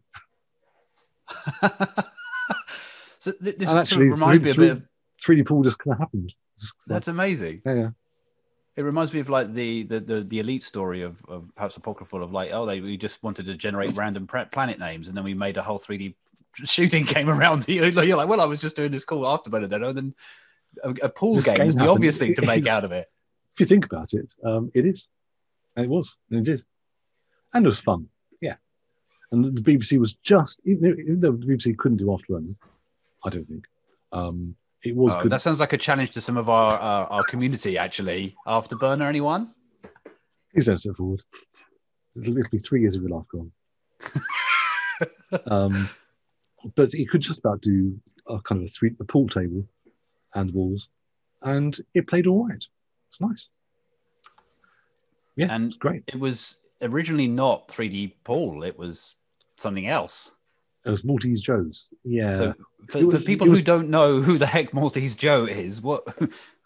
Basically, he was a very good pool player. Yeah, Maltese Joe Bavara, and he got caught up with some kind of money thing, forged money thing, and because took wind out of his sails. Because he's a very, very good he's a nice bloke. Met him, he's great. Oh, you actually met him? Cool. Of course, yeah. You say, of course, but I mean, like, it sounds like the kind of thing that you could imagine someone just handing down the name, and you get the rights for it, but not actually meeting the people involved. That's great. No, he was good. He was good. I came to the press launch, and he was good as gold. I liked him. Yeah. But yeah, so you alluded to this a moment ago. The loss of the official association was no bad thing, given the fact that he was jailed for forging. Unfortunate. Yes. So it got renamed, but clearly, obviously, I mean, we just saw on the title screen there and over here in the bottom right-hand corner here, there were still references in the code. So it must have been quite late on in the development process that the name was pulled. Yes, it was, yeah. So it was just a nice little game. I liked it. And then the same sort of thing got taken on to snooker on things like Archer McLean snooker, which was on the ST and the and things. And obviously, the platform is a bit more capable than the BBC, and people took it as a challenge to make it a bit more realistic. But I was never really interested in realistic games. I always thought that was a bit of a kind of a this is very much more like a puzzle game as well, if I remember right. That's right. Yeah, that's right. Yeah, and it had a whole load of trick shots they had to solve. And I didn't, the end ones are quite difficult, but most of the time all you had to do was like just clear all the balls on the table, and there was just like you could kind of figure out roughly how, and then you get closer and try stuff. Yeah, and that worked out all right. That was nice. That's cool. And the launch party is this? We believe is this you? It is me. Yes, it's definitely. So me. you look very similar to how you look now. You've hardly aged a bit. In a wig, but yeah. And are there any other people in that photograph? I mean, it's very blurry, but are there any people in that photograph that we would know or recognize? I can't see it. I have the original of the photograph here somewhere, but I wasn't able to find it in time. Sorry. Oh, well, perhaps when you have the higher res version, there may be that may be Paula Byrne there. I can't really see it. I'm not sure. I mean, we'll move on here. So we've got this disc, which I think fell into the hands of, or may even just be the disc that went out. Certainly, Arcadian had this particular disc, which contains the game, but also contains your little message to the publisher. By the look of it. Exactly, and basically because they're a bunch of idiots, they just put the whole thing out. Because I'll be honest. That's what an idiot would do. They would just not read it, just say, "Oh, that'll do," and then just duplicate the disc you sent them. And they went, "Well, we booted it up and it ran the game, so great, ship it." Ship it, yeah. I've definitely been in those meetings. Yeah, it doesn't matter, just ship it. I don't care anymore. I'm finished with this. But I thought this was very sweet reading this through, because I remember as a 17-year-old along with Rich DW writing a similar thing to send to Acorn user and to Superior Software when we were trying to get stuff that we were done written. And it's just nice to see that the same thing happened with people who actually got their software published, and very, very big names in the industry. So that's great. And the sad thing, of course, with this is that, you go to great lengths to describe how mangled up the program's going to be. And unfortunately, an S or U. Pool BBC is the unmangled version that got shipped. Oh, well. Yes. Good for us, though. Good for history. Good for preservation. A quick question, which I've been failing to look at regularly. The loading screens, we go back to those. I noticed this too here. Why was that the one on the right-hand side, the pre-release disc, looks higher resolution and better than the one on the right there? Is that purely because it was done in the same for the Electron, or was there some other story there? Do you recall? I have no idea. Because the left-hand one is a nice image, but the right-hand one's great as well. It's just obviously lower resolution. So, all right, so no ideas there. It's mode 1 versus mode 5, definitely. But so right. More than that, I don't know. I'd guess it was the Electron, but I don't know. And we've got some more shots from it there, and now my dog started to bark, so we'll try and draw attention away from that. And so, yeah, those are the trick shots. I think they were as... oh, no, not. And it had some great reviews, right? But it was really towards the end, as I recall, of the Beeb. Yeah. Which kind of segues nicely into the next topic, which is the other Acorn machine that maybe didn't have all the promise in the world. Tell us about Tell us about the Archimedes. I loved the Archie. I loved it to bits. But the people who bought the Archie weren't games players. And I kept on, each year I come back to it, try to look at it again, but there just weren't the numbers. That if you looked at how many copies of things were being sold, it was just pitiful. That people were writing the games more out of love for the machine than actual marketing exercise. And all credit to them for doing it. But I wasn't that kind of person. So there you go. Understood. Yeah, makes perfect sense. And I mean, you love the machine, presumably because it sort of was very much a spiritual successor to the BBCB. It was like beautifully put together. Oh, compared to the shambolic. Shambolic is too strong, but like the Electron was obviously more cut down than it needed to be. Well, I think if you look at it as a graph, the Acorn Atom to the BBC, they basically took all the things that were wrong with it and kind of maximized them and just fixed them. And when they went to the Archimedes, they just made everything just tons better. It's just stunning. But in some ways, they did too good a job, far too good a job, and that it was, I don't know, it was just miles. It was miles beyond what the market could support as a games machine.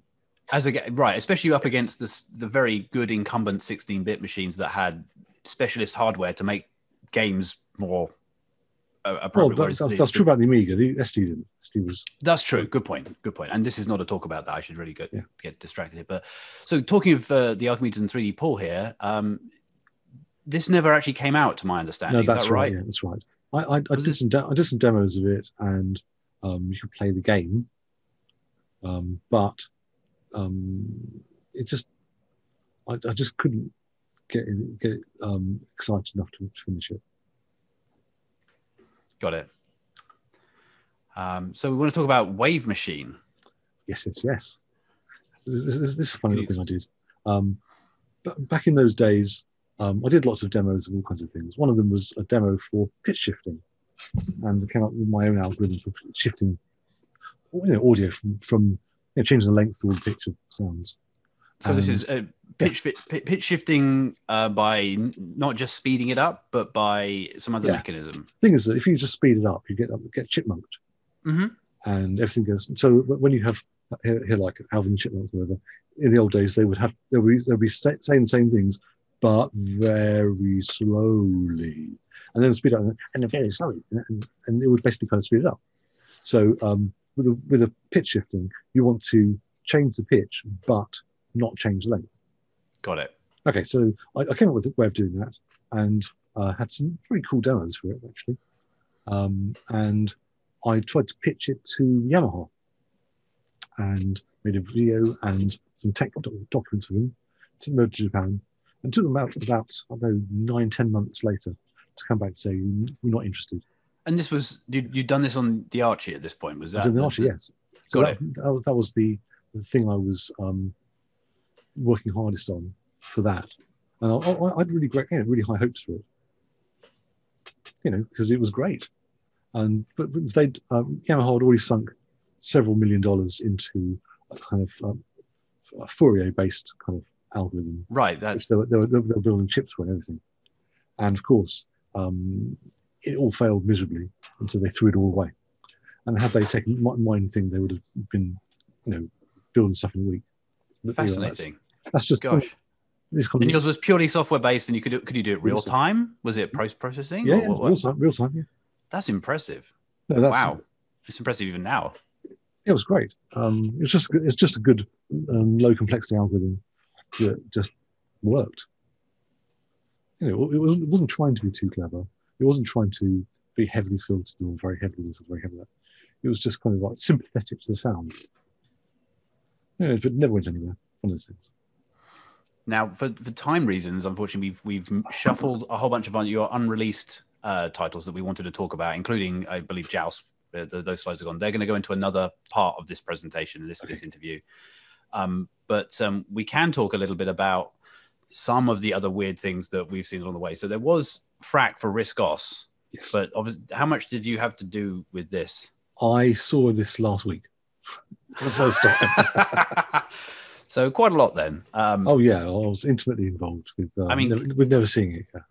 The first thing I thought of when I saw this was that those rather unfortunate pirated graphics changed versions of Frak could really not hold a count. Look at the bird image over here in the middle of the Frak there. That's I don't know what that's trying to say, but I'm definitely seeing something that shouldn't be there.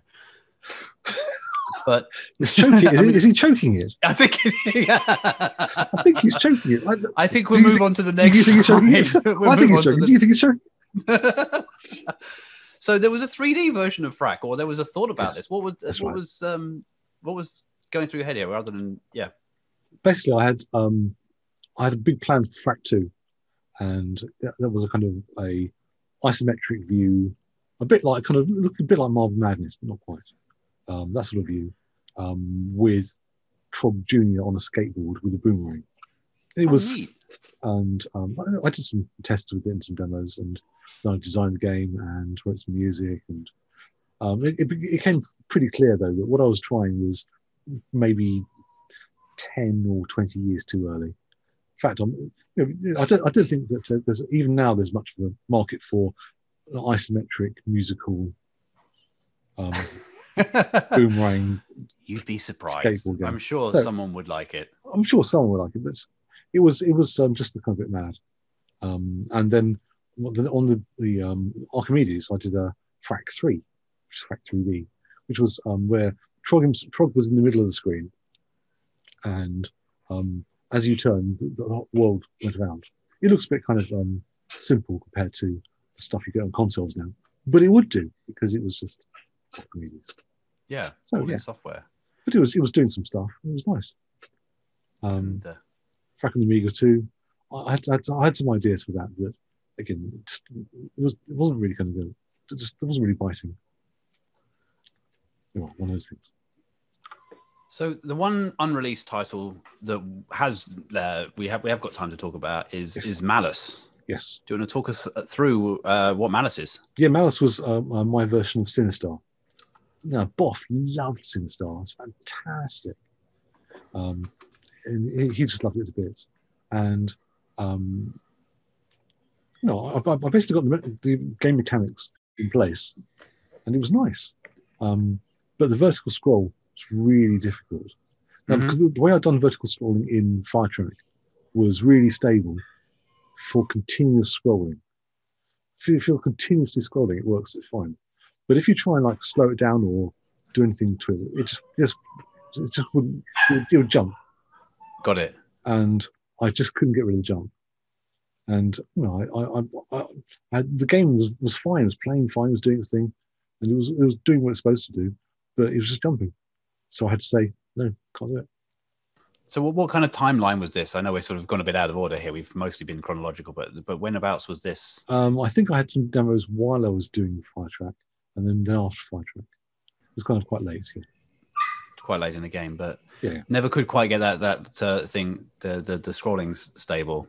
So unfortunate. If I'd found a different 6845 trick, then I would have been able to do it.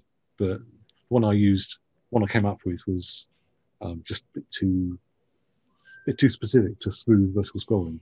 Right. It was the first of its kind, though, right? As far as I'm aware, that was Firetrack scrolling was the first vertical smooth scrolling I'd seen. So I mean, don't beat yourself up too much. No, it's like Peter Thiel. He says going from 0 to 1.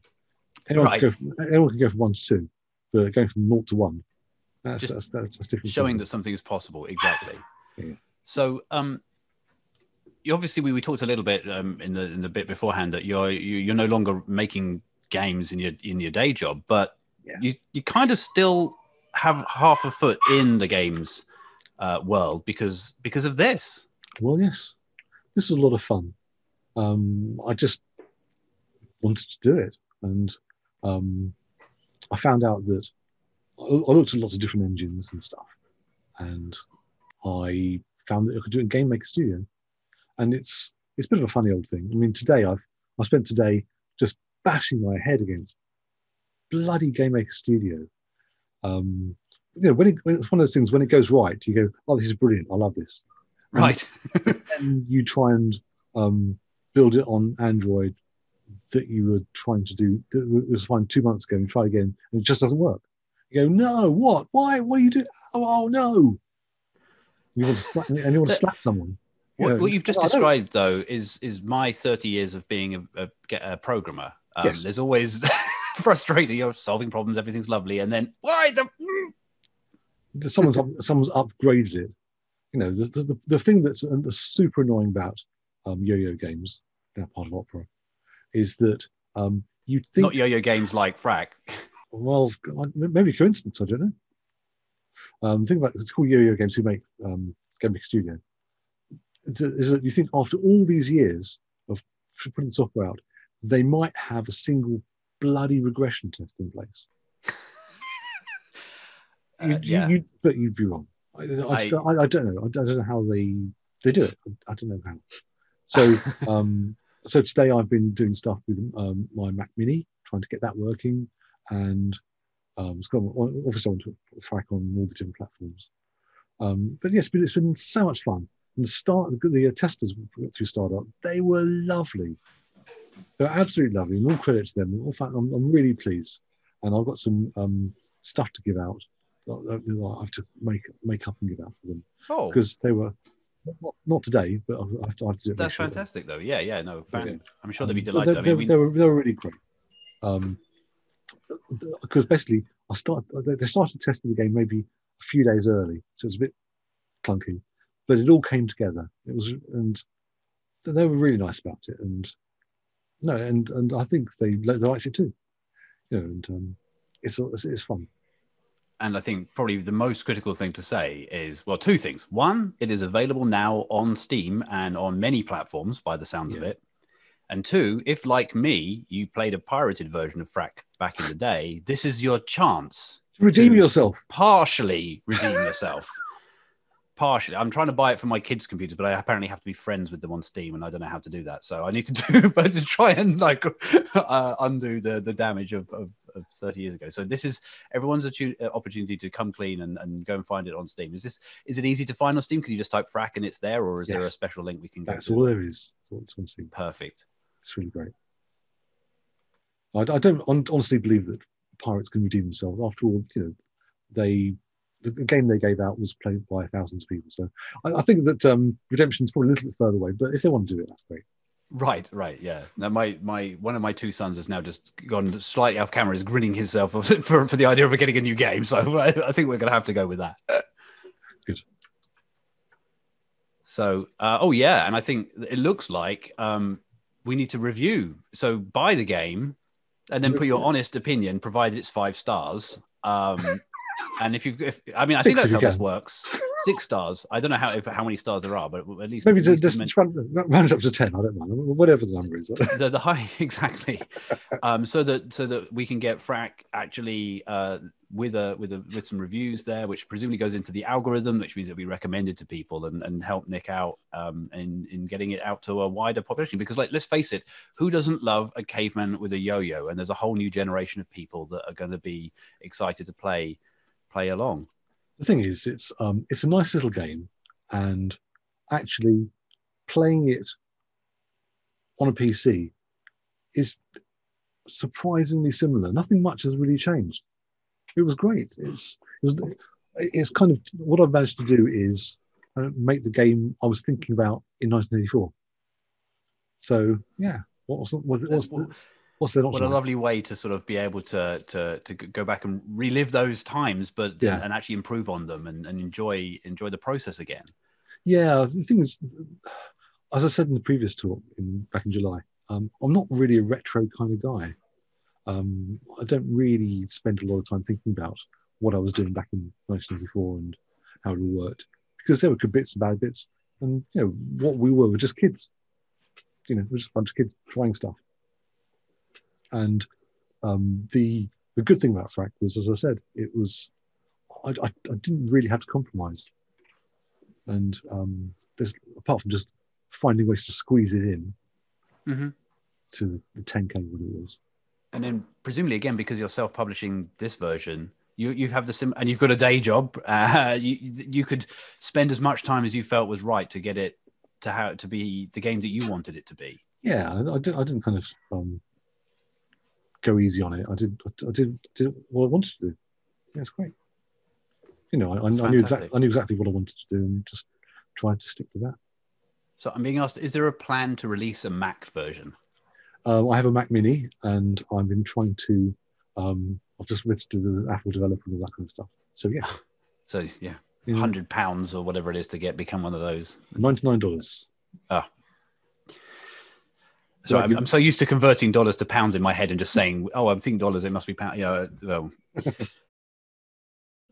So I think that's about the end of the talk. The time that we have, we've come pretty much to the time and we've also cut some slides. So thank you again, first of all, to Nick, who you can follow on Twitter at Nick Pelling. And I think, as we said at the beginning, at your peril. Nick mostly posts great puns. I was about to say bad puns, only because that's just the natural thing that you say before the word pun, right? There is only bad puns. But no, they're great puns and jokes. And thank you to Nick for his time. Thank you so much to Dave for putting the slide deck together. Yeah, thanks, Matt. You've been great. Nick, is there anything else you'd like to say? Yeah, thanks, Matt. You've been great. It's been really a lot of fun. Thank you very much. Well, thank you. And I think we've got we'll be meeting again, because this is dun to be continued. Yes. So I'll be back. I'm going to open up. No, I was about to say, I'm going to open up so that anyone can ask the questions now. And I realize I have literally no idea how to do that. So perhaps, Nick, you're going to be able to recoup your long lost programs that were either shuttled away due to somebody's bad business or piracy. Maybe you'll have a chance to recoup some of those losses. That would be really nice, but I'm not holding my breath. I did Frak on the PC just for fun. And, accounting for inflation might be a bit tricky, given that you're selling it. I think, is it less now than? Oh yes, nothing's like £6. Basically, I didn't want to give it away, but that was about as low as I could pitch it. That it'd be looking silly. It's like dry cleaning. You can't, if you're a dry cleaner, you can't sell dry cleaning for £1. They'll think, oh, how can you do it? It was so cheaply. Well, yeah, well, they say anything free is worth what you paid for it, and that's how you perceive the value. So you have to make it be something so that people realize. But yeah, it's just a silly number. Well, great games shouldn't die. That's the main thing here, I think. I couldn't agree more. I couldn't agree more, Ed. I have got a question that Stuart asked, but that I forgot to ask you in the middle. So, Stuart, if you want to unmute, you can ask it, or I'm going to give you a second or two. In Arcadians, when the ship dies, when you get hit, that explosion, well, it's not an explosion, it's the noise on the sprite. I've always loved that. And it's better than the Arcadian, the Galaxian explosion, in my opinion. Have you any memories of that, or how you did the technique for the noise on the sprite? I haven't the faintest idea. Fair enough. Honestly, I would have to look through the code. I have the faintest idea. I do love it. It's great. You know, I did try back in those days. I did try to be very direct about stuff, so it probably wasn't clever. I'd be surprised if it was clever. For sure. So the arcade version has like several frames of sprite. So, and the BBC one obviously didn't, but it's more effective, I feel. Then thank you very much. Yes. So quick housekeeping thing. I'm sorry, I did actually invite you, Stuart, to ask the question as well. But if anyone else is going to jump in and ask a question, we'd prefer if you could turn your video on if you don't mind, so that we can have you for the recording. So any other questions? Ask away. I'll try not to do any puns. You've been very good. Very restrained, yeah. Testing your new Frak was a lot of fun, by the way. It was just a lot of fun. Excellent, thanks, Ed. I'm really pleased you enjoyed it. Yeah, it was just so much fun to see that in a really cool format. Again, very inventive. The nice thing is that on the original Frak, because it's in mode 1 and I didn't have much memory, Trog had to move every 4 pixels. So the whole game was 4. steps before. Whereas on the PC, everything's now a pixel, so it's literally 4 times faster. But it kind of feels the same. It doesn't feel like, oh no, that's different. This actually just works. It's just, yeah, great. Absolutely, it does. Thank you very much. Unless anyone else has any other questions, I think we can thank Nick for his time again and for all of the things he shared with us today. Thanks, Nick. Hey, thank you very much. Thank you. It's been a lot of fun. Just even. Remarkably few puns. I'm sure they've been welling up inside of you, Nick, and you're going to go off and do a torrent of tweets right now just to get it out of your system, right? I've been writing them all down. We should all lean in. Yes. Yeah. Oh, Probably need fantastic. to set up your Patreon funding. I think Patreon for my puns, I would have to give money away, I think.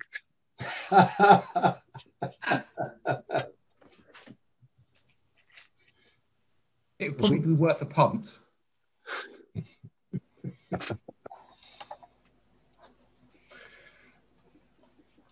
So Nick, you seem to, you've made, by the sound of it, more pieces of music than you have games. Oh yeah, something. Did you choose the wrong career? Should you have gone into that industry maybe? I mean, I don't know. I think it's an interesting question. I think that the games industry was a very exciting time to be doing things, and I really liked it. But music has always been a big love of mine. But you can't necessarily make money out of things. I don't know. I know I've never made a penny out of music. Maybe. Yeah, I suppose no one knows. I guess it's one of those things. Yeah. So Kieran asks, are you planning a Steam version of Firetrack after Frak? Well, yes and no, and yes. What I actually have in mind is called Zalatrakium,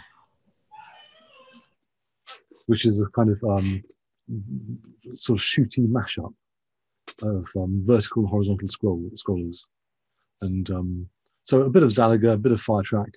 I kind of like Uridium, but I'll do my own version of it. So a super shooty, multi-directional things. Because in the arcades, there were a few games that kind of messed around with the format a bit, but I'd like to really mess around with the format. But sort of, I don't know. I have in my mind what I'm trying to do, but you wouldn't really believe me if I told you. Sounds great. Sounds very, very intriguing. Certainly. Yeah. I'm sure you'll find an army of playtesters ready. So. But in my head, it's kind of, it's like a shooter game, a standard shooter, except it isn't. Except it's a bit 3D, but it isn't. I can't. I've got like sketches of it and stuff. I know what I'm trying. I know where it's going. But so that's my plan. So yeah, why not? Fantastic. Someone has asked, Dave F has asked, wasn't there a grayscale version of Firetrack? I've surely not dreamt this, but I can't get an emulator or my real Beeb to do it. Okay, now, what I discovered when I was doing Firetrack was that if you write a thing to a certain register at a certain pixel position, it interfered with the color generation on TVs. And the TVs would just basically go, no, that's not color, it's black and white. Right, the color burst signal or something. That's right, yeah. When you disrupt it, and the TV would go like, oh, black and white signal. It's black and white, yeah. So I put it on F5. If you press F5 in this, it'll Firetrack. It'll disrupt the color burst. And so, but you have to be watching on a TV. You can't be watching on a monitor. Because is why the emulators don't do it either. Yes, that's right, yeah. That's amazing. Oh my gosh. All right. Note to emulator writers, emulate the color burst and interfering with it. That's so cool. Yeah. It's one of those things, in order to write the pixel stuff, it had to be like real cycle perfect stuff. So you had all the business of interrupts coming in before other interrupts and then waiting for that interrupt so you could be on a certain position. yeah, so that was that was the deal. And Yeah, I was just poached a load of stuff, and then that happened. I went, okay, that's good. Wasn't cool. expecting it, but it worked. So why not?